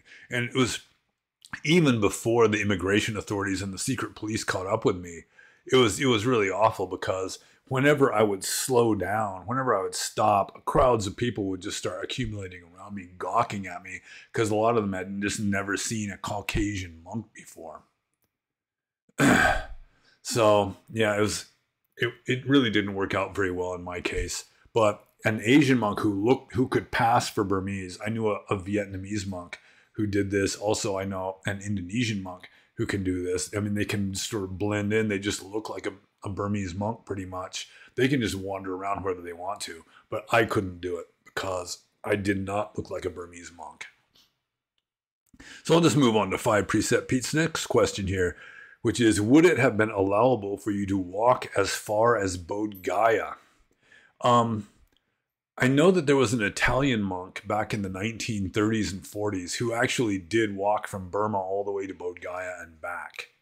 I think it was theoretically possible, but I don't know. I think it was illegal to cross the Burmese border into India. I mean, you'd have to get like special permits or something for it now. I mean, it wasn't all just British Empire like it was in the 30s and early 40s. So, I mean, it theoretically could have been possible, but I would have had to get all sorts of permits and visas and stuff to do it. And I mean, it's the tropics. You know, I'm a shaven-headed Westerner. My ancestors evolved to survive ice ages. Also, I've got like an oily skin type so that I have to pretty much bathe every day or I'll start breaking out in rashes and stuff. So that when I was trying to walk from Rangoon to Wan Duin, I was going to walk along like, just walk along rivers most of the way, you know, at least try and find some place where I could bathe every day. And yeah, I mean, walking around in the tropics, Caucasians, like pale skinned Westerners, yeah, I mean, it doesn't work so well. You can just wind up dead trying to do that kind of stuff. It wouldn't have really worked for me anyway. But I think technically, theoretically, it would have been possible. I think it has been done. So I'll just move on to 5 Precept Pete's next question. Are any shoes or sandals allowable if a monk gets injured? And even if a monk isn't injured, he is allowed to wear thin leather sandals that are just a natural brown color.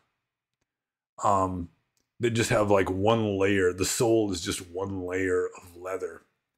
But he's not allowed to wear those in public. He's not allowed to wear them in town or like among the houses. But if he is injured, if he's got like a sore on his foot, or let's just say the pavement is so blazing hot you can't walk on it barefoot, then in a case like that, you would be allowed to wear sandals that would be like flip-flops, or, I mean, they'd have to be sandals so that because it's against the rules to wear shoes where your toes or your heels are covered. So, I mean, it would be essentially just sandals with straps, and it would just have to be like a regular brown, drab leather color. And they'd have to be like cheap sandals that are just like one layer thick. But what I wore was, they were called kapnat, which is car shoes, which they're made out of old car tires. And then, which is just like one layer of rubber anyway. And I would just sort of splatter a little bit of paint on them so they wouldn't be all black, because sandals that are all black are not allowable. So I just get a little splotch of like white paint on them just so that they wouldn't be all black. And then they were kosher, they were allowable to wear. But as a general rule, when I was a monk, I did almost the only time I wore sandals is when I went to Pagan, because Pagan has these little spiky seeds all over the ground. And if you try to walk barefoot on the ground there, it's like you get like 5 of these spiky seeds stuck into one foot, and then you're standing on the other foot, and while you're standing on the other foot to pick the seeds out of the first foot, the other foot's getting like 7 of these things stuck into your feet. And there's just some places you just cannot walk barefoot because of these little spiky like caltrops or something that are just sticking into your feet. And I think just about the only other time I ever wore shoes was if I was like trying to put out a brush fire or something. But shoes or sandals, I mean, shoes that aren't sandals just are not allowable. But sandals, if they're like cheap and not fancy by ancient Indian standards, are allowable even for a monk who isn't injured if he's inside the monastery or in an uninhabited area. And they are allowable for a monk if he has a health problem. You know, he's got an injured foot, or like the pavement is so blazing hot you just can't walk barefoot, or there's these spiky little seed things everywhere, or broken glass or something that you just can't walk barefoot on. So I'm just going to move on to the next question here. This is from SG. And SG says, with regard to karma, I have always been disturbed by the fact that we can see brain chemistry play such a big role in our actions and thoughts. For instance, I took a medication once that made me very aggressive and angry.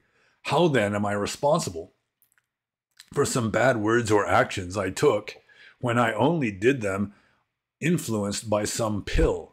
Also, I could have been born with that brain chemistry and would go on to be a much worse person than I am. Can we really just say it was their karma to be born with a certain brain chemistry, or to have their personality malformed by bad parents? Is it karma that the only thing that can help an illness is a drug that causes anger? Karma seems to be doing too much work, and I don't see where the space for responsibility is. Well, for one thing, SG here is just assuming that physical matter is real. So brain chemistry he would consider to be just as real, if not more real, than karma, which is a hypothesis that I do not endorse. But with regard to, for example, taking a medication that made somebody angry, and then SG would like to assume that it's the pill that made him angry and not any kind of karma. But let's say, for example, alcohol. Let's just take alcohol for an example. I've known a few guys, very quiet, mild-mannered guys, and then they get drunk and they just turn into just obnoxious monsters. And it's not just the alcohol making them obnoxious monsters. Not everyone who drinks alcohol is an obnoxious monster. Some people just become very, friendly and happy and peaceful when they're drunk, or joyful or whatever, or just clumsy. But I mean, that anger was already in there, just awaiting its opportunity to come out. And I think some drunks will use alcohol as a way of just sort of overcoming their inhibitions. For the most part, they force themselves to be well behaved, and it's just they've got all this chaos that's under the surface, just building up pressure, and then they get drunk and just blow it all out. Some people take ayahuasca for a similar reason. And so, I mean, the anger was already there when the pill was taken. I mean, it's like somebody like Neem Karoli Baba up there. I mean, he could take, I mean, he notoriously took 1,200 micrograms of LSD on one occasion, and it had no effect on him. He was so above that. He was so in control of his mind and everything. I mean, it just had no effect. And like a fully enlightened being who took the pill probably wouldn't be getting angry. So brain chemistry, I mean, the very idea that we even believe that we have brain chemistry is because of our karma. Our karma allows us to be indoctrinated or conditioned or taught with the idea that we've got brain chemistry that is influencing our behavior. So, let's see. Brain chemistry. So here we go. Can we really just say, was their karma to be born with a certain brain chemistry? Yes. Or to have their personality malformed by bad parents? Yes. Because karma is determining, or it's conditioning everything that you experience. That your mind is creating, is generating a kind of virtual reality in which you exist, which includes your belief in brain chemistry. Before there was brain chemistry, or before anybody knew about brain chemistry, still, I mean, karma was there. I mean, like conditioning our experiences. According to Abhidhamma, for what it's worth, every sensation, every feeling that we experience is the fruition of karma. So, yeah, I mean, it's part of the problem in the West, and increasingly even in the East, is people just assume that scientific realism explains reality.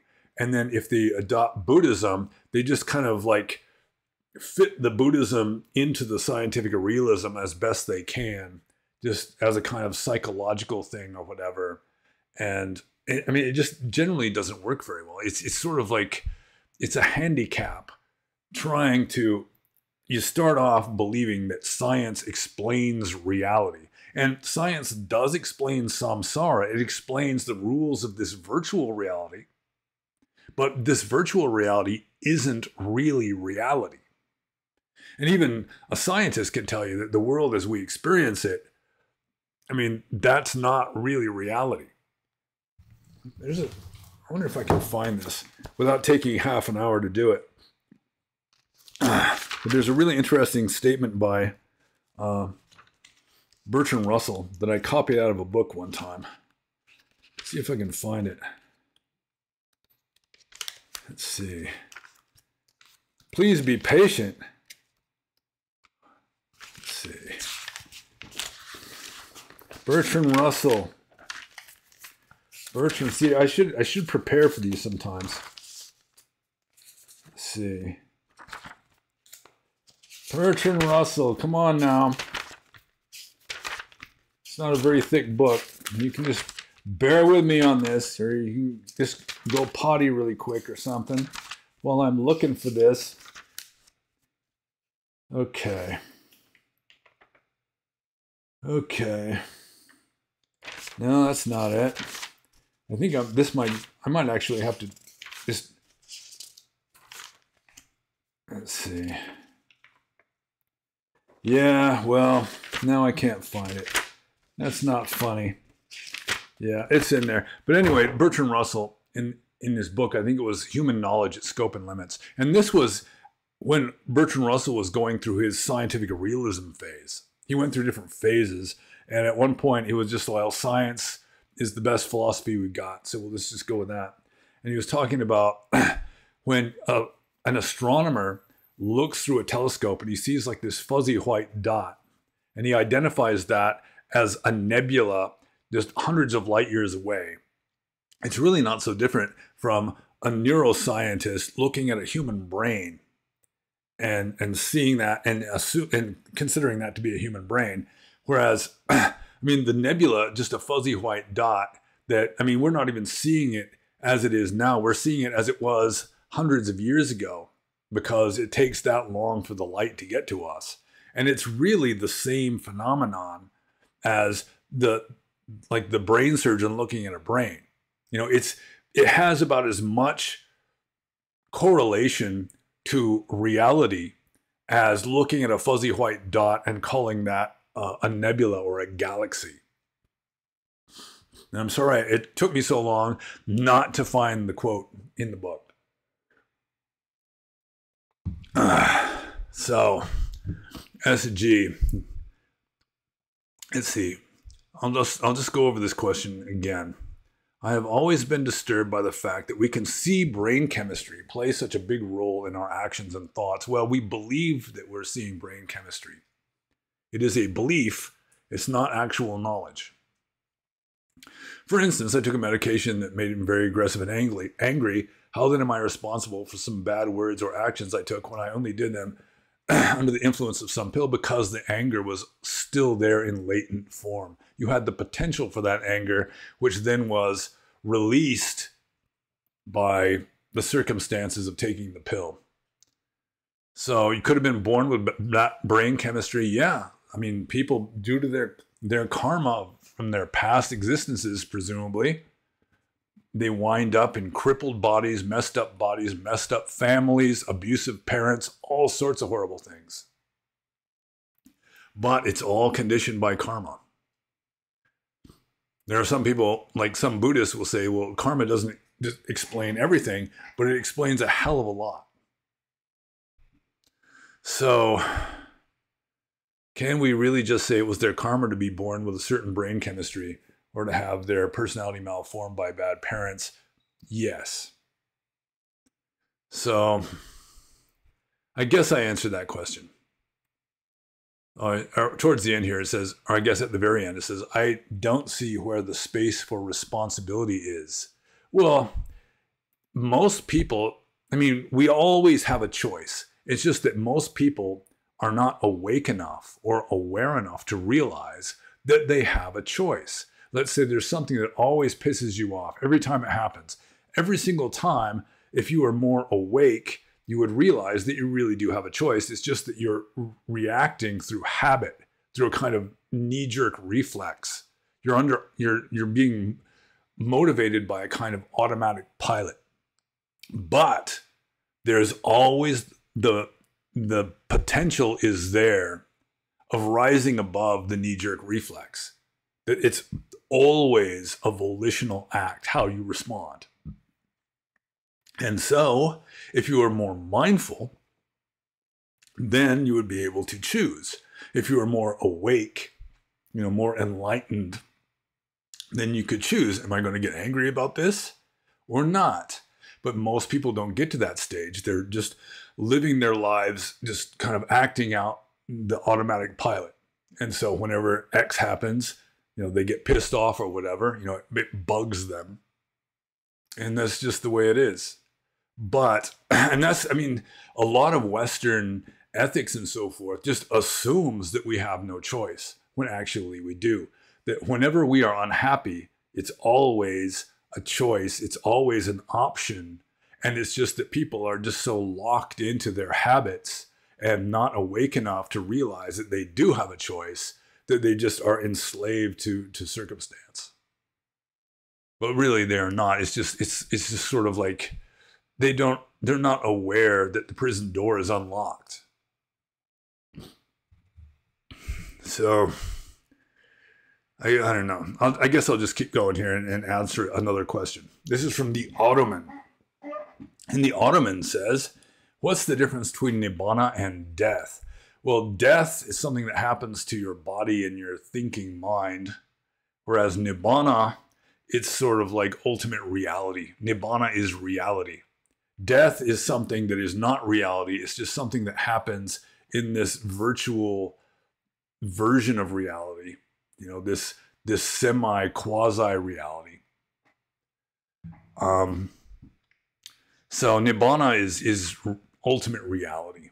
Or, as an ethical state, it's where you're fully awake. It's like Buddha literally means awakened. So he woke up from the dream. So Nibbana is, waking up from the dream and realizing ultimate reality. Whereas death is just, the virtual body breaks down, the virtual brain and mind break down, and then you just get a new one eventually, or the very next moment, I should say. So, to a nihilist who thinks that when you're dead, there's just nothing afterwards. Some people would say, like Nisargadatta Maharaj did not believe that there was an afterlife. He just said after you die, you just merge with Brahman. In which case, death and Nibbana would be pretty much the same. But scientific materialism does not accept Nibbana. And, Buddhism doesn't accept that just when you're dead, you're dead. This religion in general doesn't accept that when you're dead, other than maybe some kinds of like Judaism or something, like Old Testament Judaism. They seem to believe in the Old Testament that, when you're dead, you're dead. I mean, there might be an afterlife, but it was sort of like this gloom you just sleep through, that you might as well not even have an individual soul anymore. So, let's see. I guess I answered that question.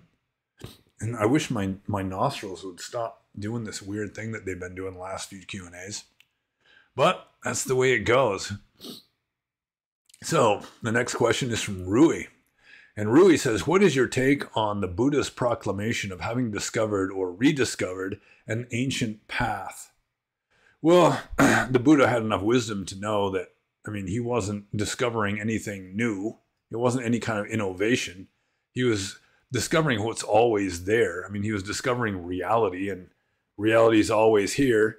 And he must have known that there were people before him that discovered it, and there would be people after him that would rediscover it.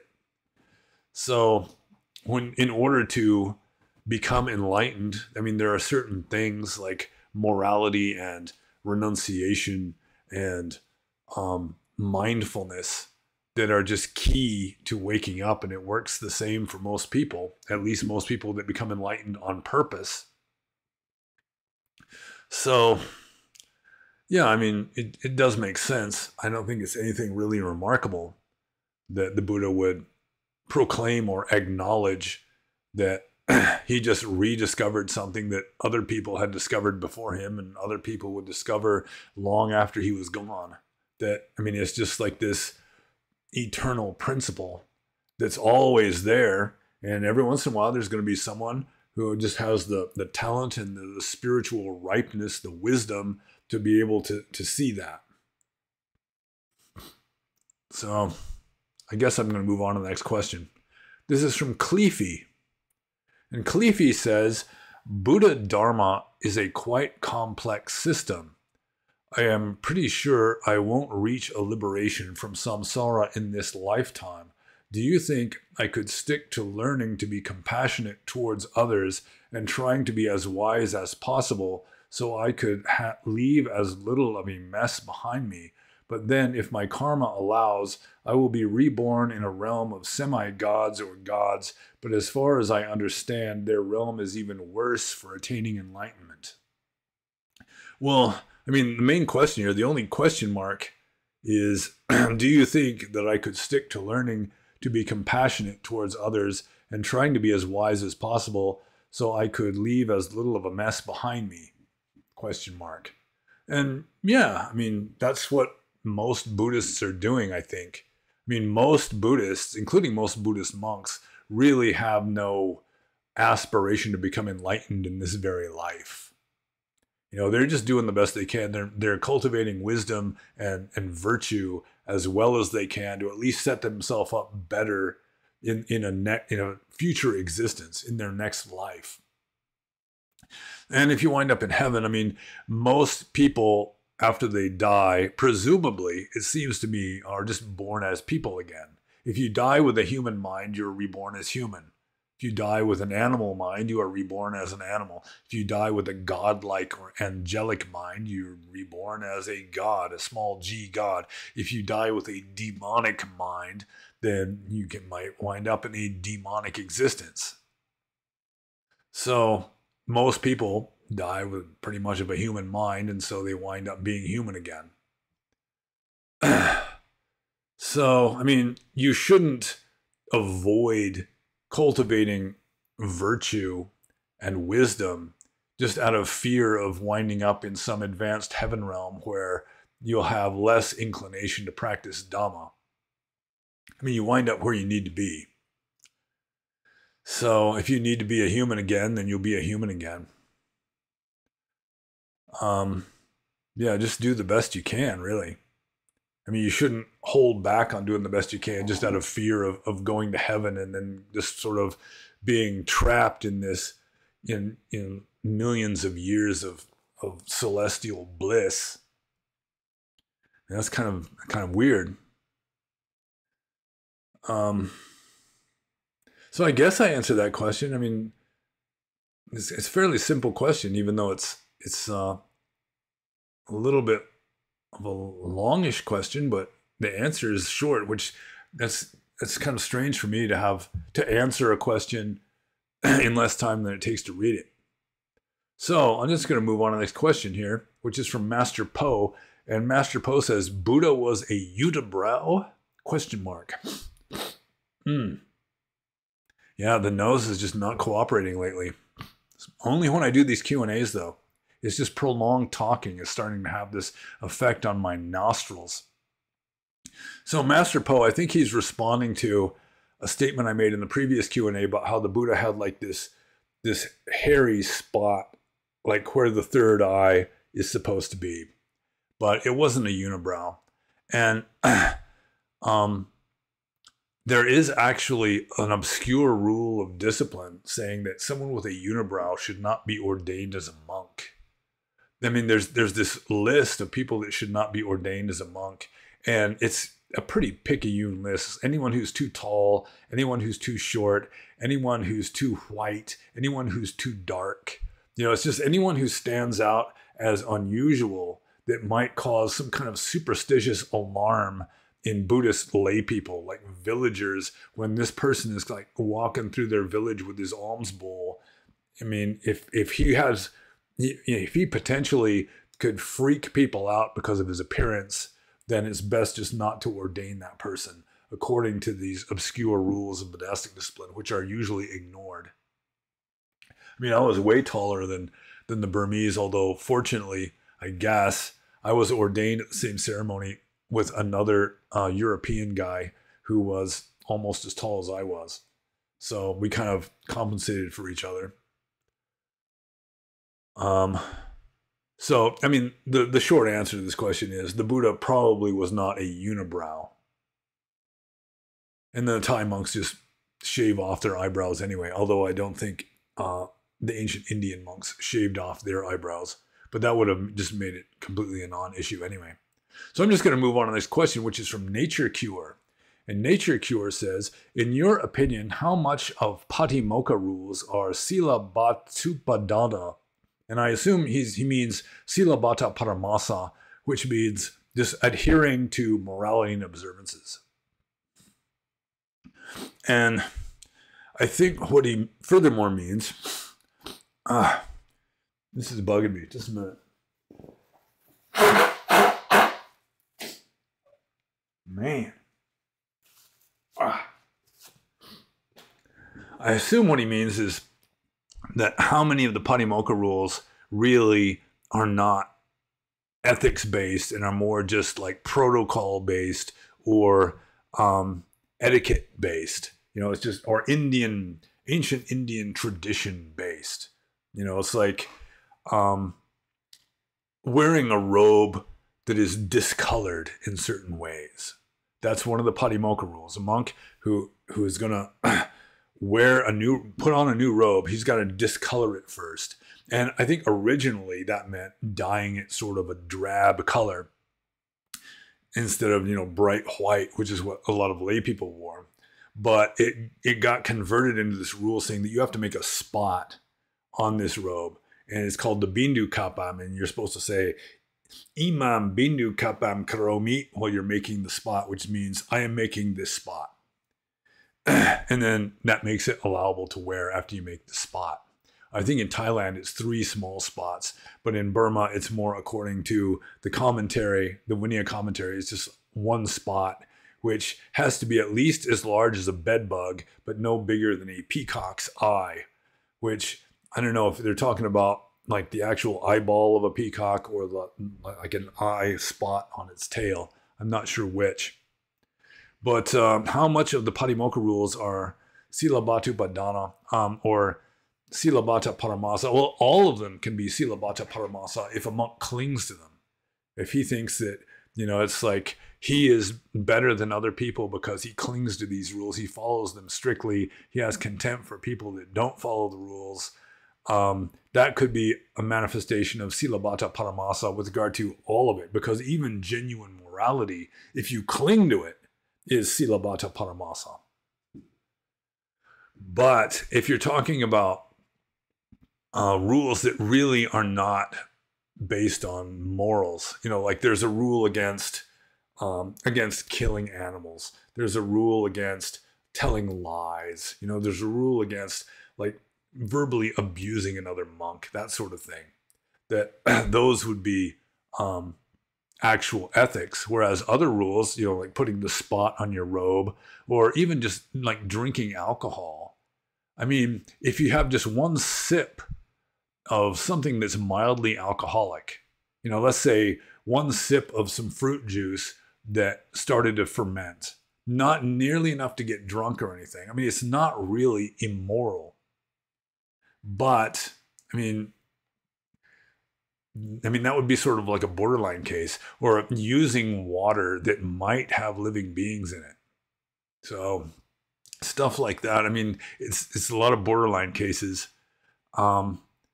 Like traveling by arrangement with a nun. I mean, that would not be particularly moral or immoral. I mean, it's just, a lot of it is just ancient Indian tradition, or it's just for the sake of appearances, sort of like not ordaining somebody with a unibrow. It's just something that might cause the Sangha to look bad to its supporters. And so all of the Sekhiya rules towards the end would fit into the etiquette. You're not supposed to talk with your mouth full.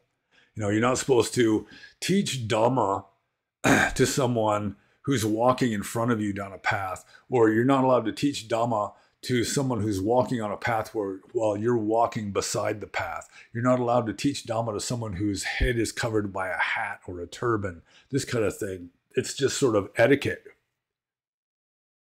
So how much of the Patimokkha rules are Silabhata Paramasa? I haven't done any kind of like analysis trying to separate out the genuine morality rules from the etiquette and tradition rules. And then, of course, there are some borderline cases like drinking alcohol, for example, or just like sitting alone with a woman, that kind of thing. I mean, there's nothing necessarily immoral with regard to sitting alone with a woman, although for a celibate monk, it certainly doesn't look good. So, in my opinion, how much of the Patimokkha rules, the question itself is kind of open to interpretation. Like I said earlier, if you cling to the rules, then all of the rules are Silabhata Paramasa, just clinging to morality and observances. But I think what Nature Cure was mainly referring to is, how much of the Patimokkha is morality and how much is observances. And it might be probably more than half of it is just observances. Like a monk is not allowed to carry like goat wool more than a certain distance, that kind of thing. There's a lot of rules like that. He's not allowed to get a new bowl until his old bowl has a certain number of cracks in it. It's not really a matter of ethics or morals. It's just making sure that the monks are austere and not being a burden on their supporters and behaving properly in accordance with this ancient Indian spiritual tradition. So, yeah, I would guess that less than half of it is actual morals. But I'm not going to try and make a guess. Maybe a third of it is actual morals, something like that. Maybe a quarter. Somewhere between a quarter and a third, maybe, would be actual morals as opposed to just observances, just sort of like tradition and etiquette and so forth. So I'm just going to move on to the next question, also from Nature Cure. What exactly is Vicikiccha, which is one of the 3 fetters for you? Yeah, Vicikiccha, it's usually translated as doubt or skeptical doubt, but obviously not all doubt is a hindrance. Let's say somebody says, it's going to rain tomorrow, and you look around and it's sunny. There's no sign of any rain. You look at the weather forecast and it says it's going to be sunny tomorrow. And then Bob says it's going to rain tomorrow. Well, just because you doubt that it's going to rain tomorrow doesn't mean that you've got this hindrance that's going to prevent you from becoming enlightened. So for me, Vicikiccha, my interpretation of Vicikiccha, and I think the way I have translated it when I've translated this word in a text, is indecision, where you cannot make up your mind. It's like you've got 2 opposing points of view or 2 opposing desires that they're not resolved. You know, there's like this indecision that's holding you back. It's sort of like I don't know. It's like a handicap for you. So that would be my interpretation of Vicikiccha, is just indecision. So I'm just going to move on to the next question, which is, how would you describe Sakaya Ditti? So we're getting lots of Pali jargon in this one. So those of you who are beginners, I hope I'm not totally scaring you off. If my 5 minutes of trying to find a Bertrand Russell quote didn't scare you off already. So how would I describe Sakaya Ditti? Well, literally it means it's like one's own body view. So Sakaya is like one's own body, and Ditti means view. But I think what it literally means is the view that you are an intrinsically real individual, that's separate from your environment. So I assume that's what it is. It's like individuality view. That's often how it is translated, or personality view, that you are like an individual that is just intrinsically, inherently separate from everything around you. That would be my interpretation of Sakaya Ditti, just the belief that you really do exist as an individual entity. And it is kind of wrong view. It is a kind of delusion.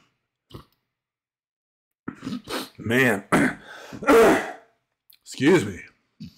I'm really having trouble like breathing out. I can breathe in through my nostrils, and then sometimes it just stops when I try to breathe out.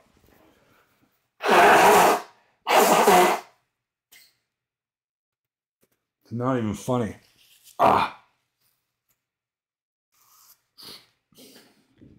And then when a guy has a mustache, he's got to be careful about blowing his nose, because sometimes stuff can wind up in your mustache that you're unaware of. If you catch my drift. So anyways, the next question is from Joe Doe.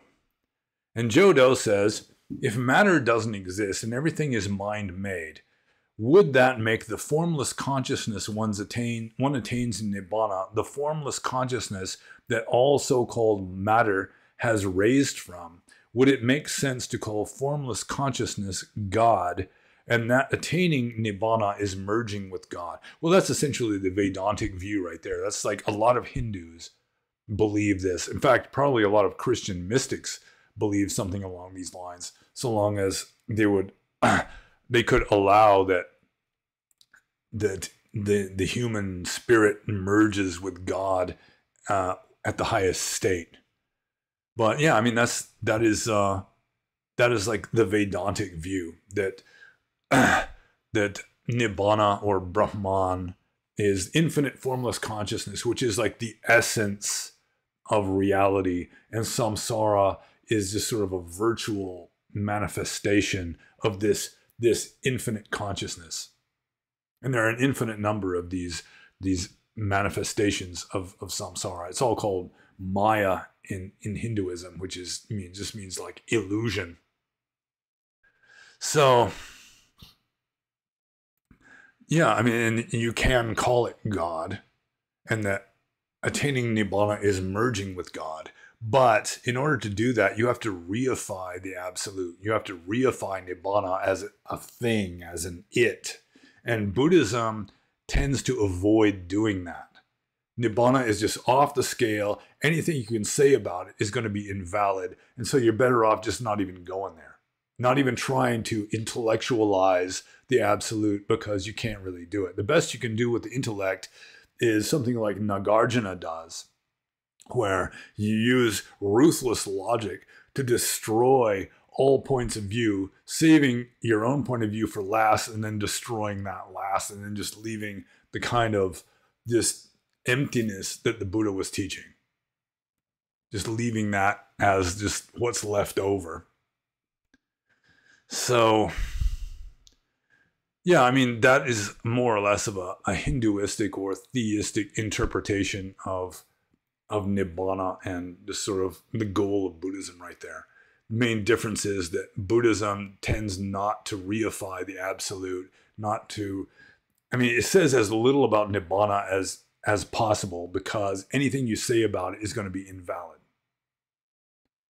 Anything you say about reality is going to be invalid, because you have to use words which are symbols, and then you're just stuck in the realm of symbols, and you don't get anywhere near the reality, even though the reality is always right here, right now. So, yeah, I'm just going to move on to Jodo's second question here. Can any empty chair represent the Buddha's enlightenment? And it may be that he's asking this because I mentioned that before Buddha statues were invented, possibly by Greeks, that the Buddha was represented by a footprint or an empty seat or like a Bodhi leaf or some such, just to emphasize the fact that he had transcended samsara and he was no longer on the scene. He was no longer in this world. So, I mean, anything can represent the Buddha's enlightenment.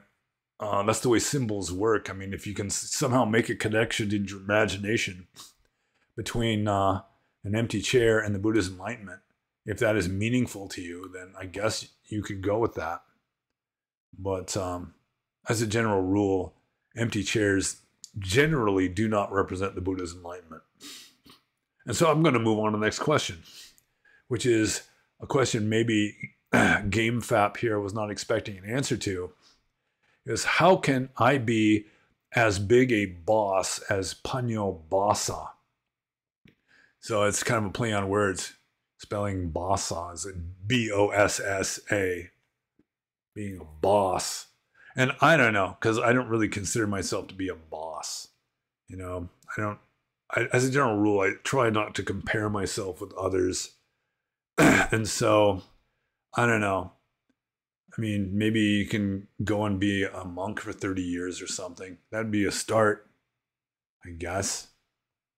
But I mean, you're gonna have to do your own thing. Trying to imitate somebody else is not so good. I mean, it generally doesn't work out very well. Like my main teacher, Pakoku Sayadaw, he just tried to imitate Taungpulu Sayadaw, even to the extent of wearing sunglasses at night, because Taungpulu Sayadaw always wore sunglasses. But it doesn't make much sense to me. And I gotta blow my nose again.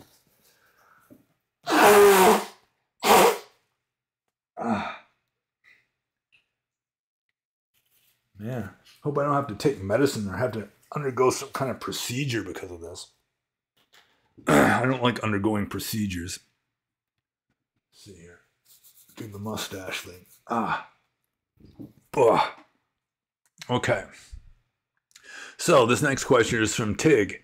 And Tig is somewhat of a troll. In fact, he is a smart-ass punk. Yeah, you know who I'm talking to. And so he generally asks irreverent, kind of borderline sacrilegious kind of questions. And so his question this time is, what exactly is a PAWG? Is it a white girl that's pretty, or a white girl with a pretty ass? Can a girl even be pretty without having a pretty ass? Or does it mean that the girl is actually mid since she's pretty ass? Well, I mean, in Tig's case, I think a PAWG would stand for Plastic Asian Web Girl, because he seems to be pretty much obsessed with those. On the Discord server, he's continually posting pictures of these plastic-looking, often AI-generated, like Chinese girls that he seems to think are dreamboats. But literally, PAWG, or PAWG, I'm pretty sure stands for fat-ass white girl, with fat being spelled P-H-A-T. And it's like a genre of porn, I'm pretty sure. It's just like white girls with a big rounded butt, which has nothing to do with Dharma, as far as I know. And so I'm just going to move on to the next question. This is from Outer Haven. And Outer Haven, coincidentally, says, how can you overcome porn addiction from a Buddhist perspective? And that is, I mean, that's a genuine question, because a lot of people are porn addicts. Like when I was a teenager and in my 20s, I was pretty much of a porn addict. But back in those days, I mean, it was mostly in the form of magazines like Hustler or something. They didn't have the internet back then, which is good, I suppose. But how can you overcome it from a Buddhist perspective? Buddhist approaches to overcoming lust in general tend not to work very well. I mean, there's certain things you can do to make you less lustful. And that's, sleep less, eat less, take cold baths, the standard stuff along that line. And you can also contemplate the foulness of the human body, which never really worked for me because I have a degree in biology and I see the human body as just like a miracle of engineering. I've seen autopsies before, and before I saw them, I thought maybe I was going to puke or something, but I mean, it was just fascinating. And I got this dog here wanting my attention, licking my hand. So let's see. So, I mean, contemplating the various parts of the body, realizing that the rounded, smooth curves of a woman's figure are really filled out with this plasticky orange stuff that looks kind of like partially melted Velveeta cheese, subcutaneous adipose tissue, if you will.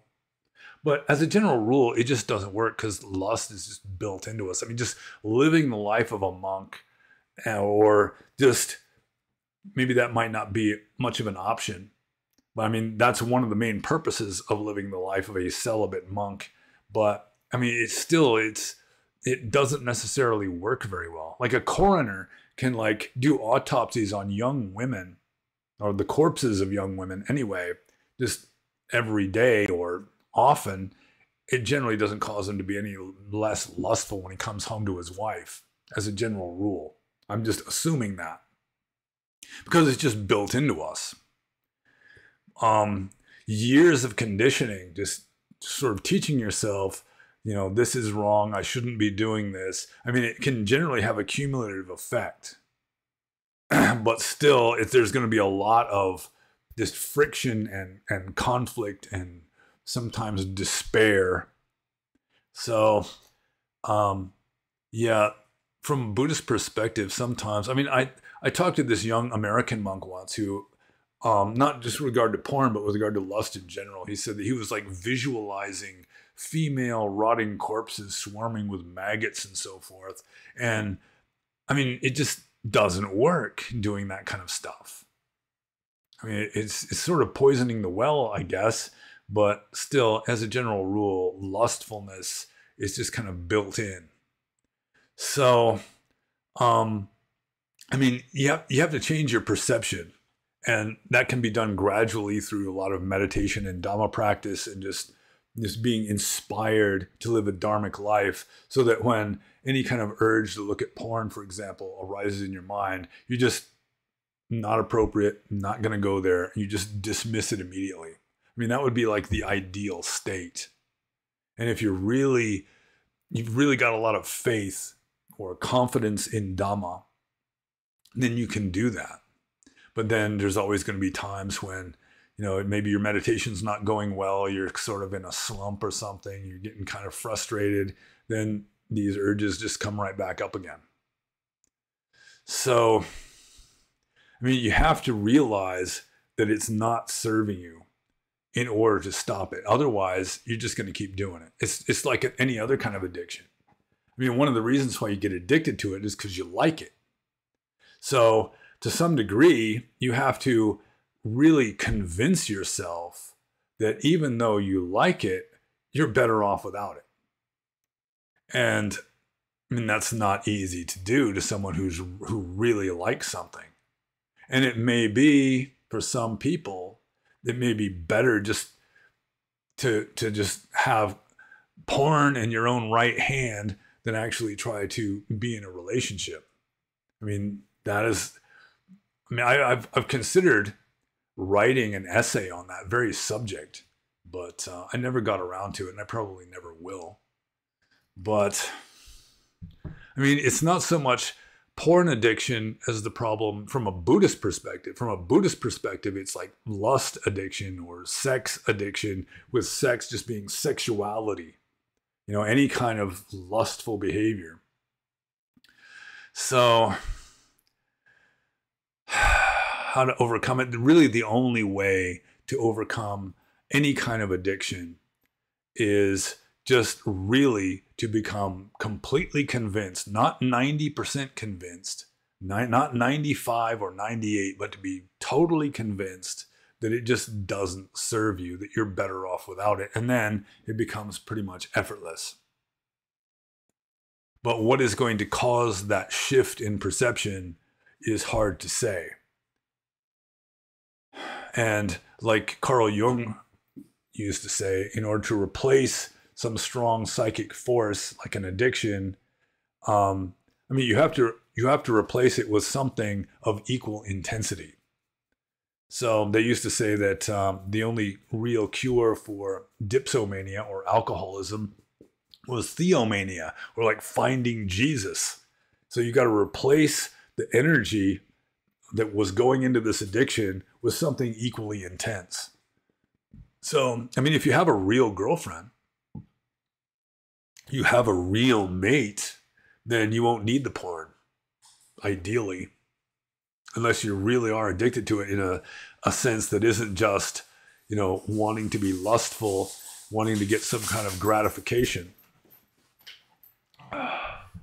So, yeah, it is a tough one, I have to admit, because so long as you're not 100% convinced that you're better off without it, then there's always going to be times when you're just going to give in to the temptation.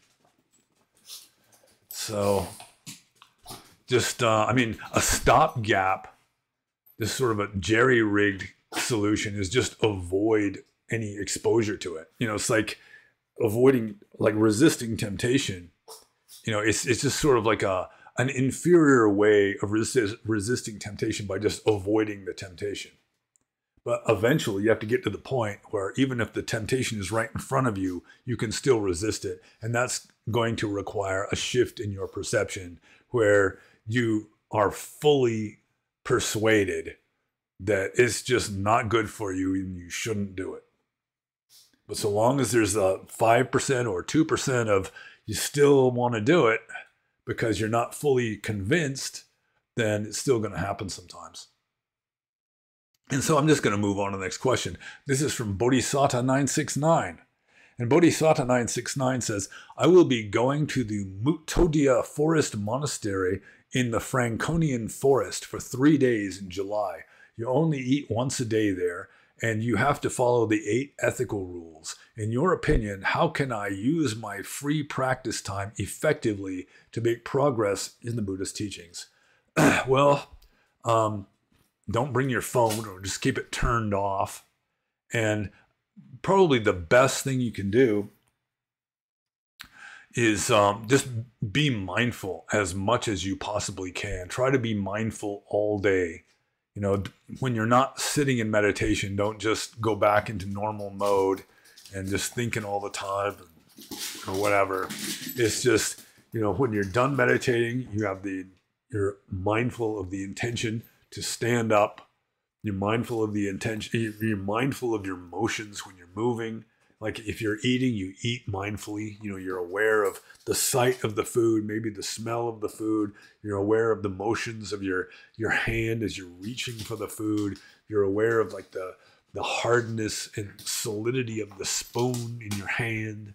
You know, you're aware of the food coming to your mouth, the intentions involved. You're aware of, you know, the chewing and the flavor and just the textures as it turns into this goo in your mouth. You're aware of the intention to swallow and the swallowing. Just be aware of whatever is arising. Just silabata para, no, not silabata paramasa. What am I saying?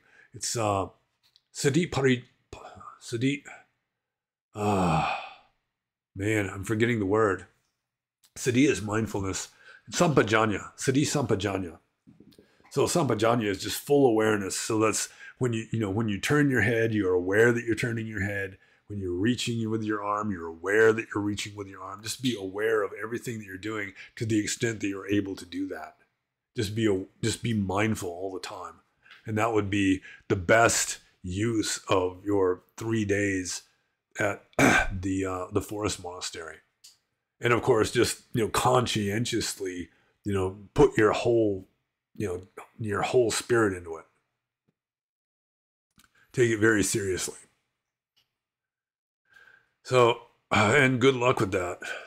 And I'm going to move on to the next question here. This is from Extremely Rare Bird. And I'm going to blow my nose again.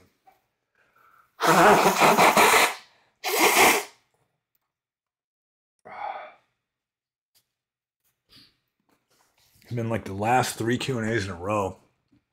After talking for like an hour and a half, it gets to this point where I can breathe in through my nostrils, and then it's like something plugs when I try to breathe out through my nostrils, and it messes up when I'm talking. Anyways, with that as an introduction, the next question is from Extremely Rare Bird. An Extremely Rare Bird says, do you think the Buddha really hesitated to teach the Dhamma?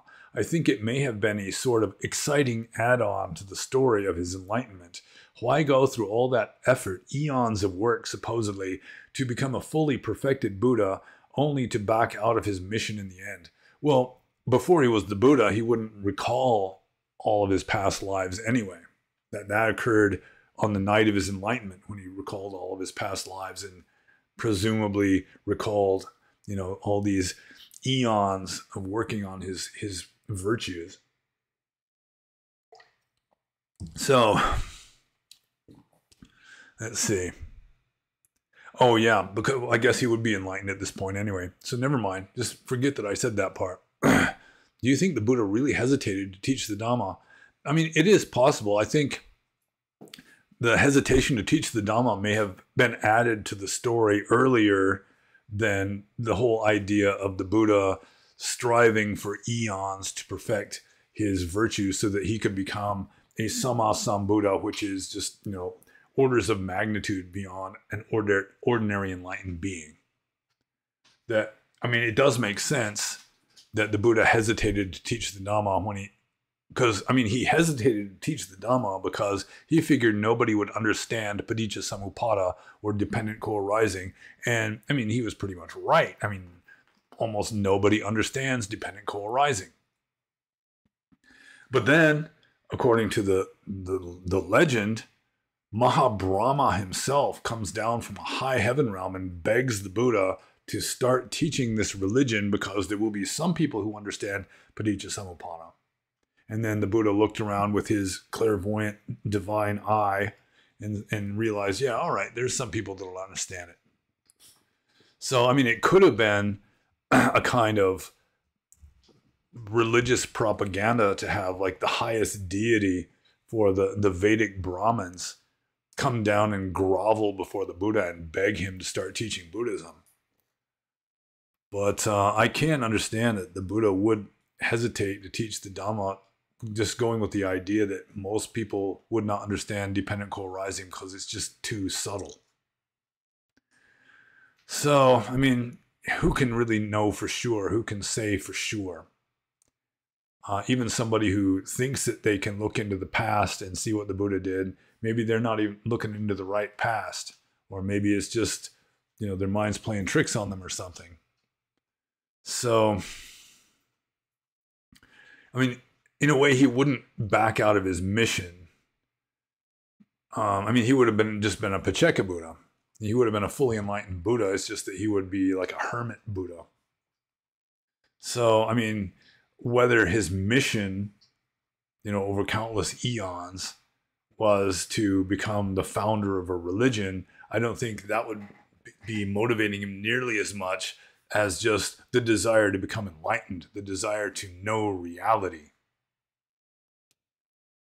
But, nobody can really say for sure to what extent these ancient legends are based on fact. You can't really know for sure. So I'm sorry to answer that with a kind of a nobody can really know kind of an answer. But that's just the way it is. Nobody can really know. So I'm just going to move on to extremely rare bird's next question, which is, how was it like when you first began to conceive of Nibbana actually being a reality? I have often thought in the past that Nibbana is too good to be true. Only now my deeply ingrained skepticism and suspicion is beginning to loosen its grip on me. Well, in my case, it was a little different. It's like, as a teenager, I started reading spiritual texts, mainly at first texts by Ram Dass, books by Ram Dass. I think Grist for the Mill was the first Ram Dass book I ever read. And it just intuitively struck me as right. So, it was inspiring to me. It got me all fired up on Eastern spirituality. But, yeah. But, I started to conceive of Nibbana actually being a reality almost as soon as I learned about Nibbana's existence. It's like I started reading this Eastern spirituality stuff, and just immediately it struck a chord with me. It was like this intuitive, yes, this has got a lot of truth in it. This is right. So, yeah, it inspired me to want to become a monk and renounce the world at the age of 17. So, yeah, it was definitely the whole experience of just being turned on to Eastern spirituality at the age of 17 really did have a life-changing effect on me. So I guess I answered that question. I hope I answered that question. So I'm just going to move on to the next question, which is the very last question.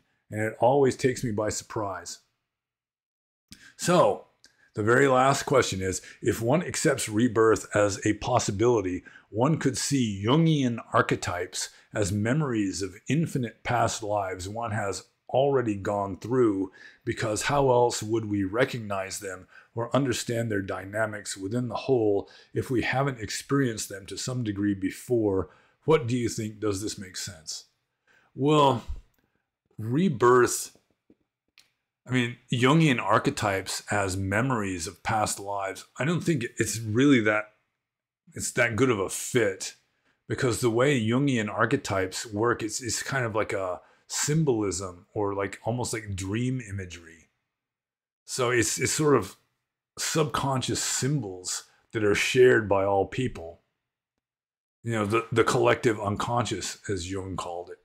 So I'm not sure that would necessarily work if these Jungian archetypes were memories of infinite past lives. Like elves or little people as a kind of paranormal entities that live in forests and mess with people sometimes. I don't know how belief in that sort of thing, which is very widespread in the human race, would be the result of individual past life memories, which would be subconscious.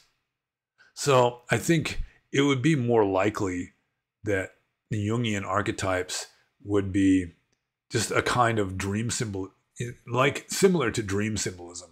Like Sigmund Freud talked about dream symbolism, about how certain things if you dream about them, it has certain meanings for human beings in general. And it does seem to bear out for me. Like dreaming about water is dreaming about spirit or religion. Dreaming about being inside of a building is often like a symbol of being inside your own body, your own personality. Like my father, when he got old, he said he started dreaming about being trapped in old dilapidated buildings. So, yeah, I don't think that would necessarily follow from past life experiences. That I just think that the human mind is just evolved or constituted in certain ways so that we all kind of think in the same kind of symbolic ways, though at least there's a lot of overlap. And so certain beliefs, like belief in Bigfoot, for example, it's found all over the world. It's found the Western Hemisphere, Eastern Hemisphere, just, all over the world. There's people that believe in something like Bigfoot. And I don't think that Bigfoot is some species of as yet undiscovered primate. That, Bigfoot, you could say, is a paranormal entity, but also it's like the willingness to believe in this sort of thing, which then opens up the door, with enough faith that you're actually able to perceive these things, even if they're coming through from another dimension, like a parallel universe nearby or something. That still, it's like this Jungian archetype of being like this is already kind of allowing them to come through, because we have this receptivity to that sort of thing. If that makes any sense. And I hope I haven't just butchered Jungian psychology. But it is my understanding that like Jungian archetypes it's just a symbol based on just sort of like common principles of human psychology and subconscious psychology that results in everyone sharing this deep kind of symbolism. And yeah, I'm not inclined to attribute that to past life memories, just because the past life memories would be on a different order, like along different lines, I think. I guess. And so that was it. I'm not sure I even answered that question very well, other than kind of giving my reasons for not really following the idea. But that's it. And so if you have any questions, if you've lasted this long, you get to this point, you want to ask questions, then just include them in the comments below the video, and like and subscribe if you have not done so already, and be happy. And now I gotta stop recording.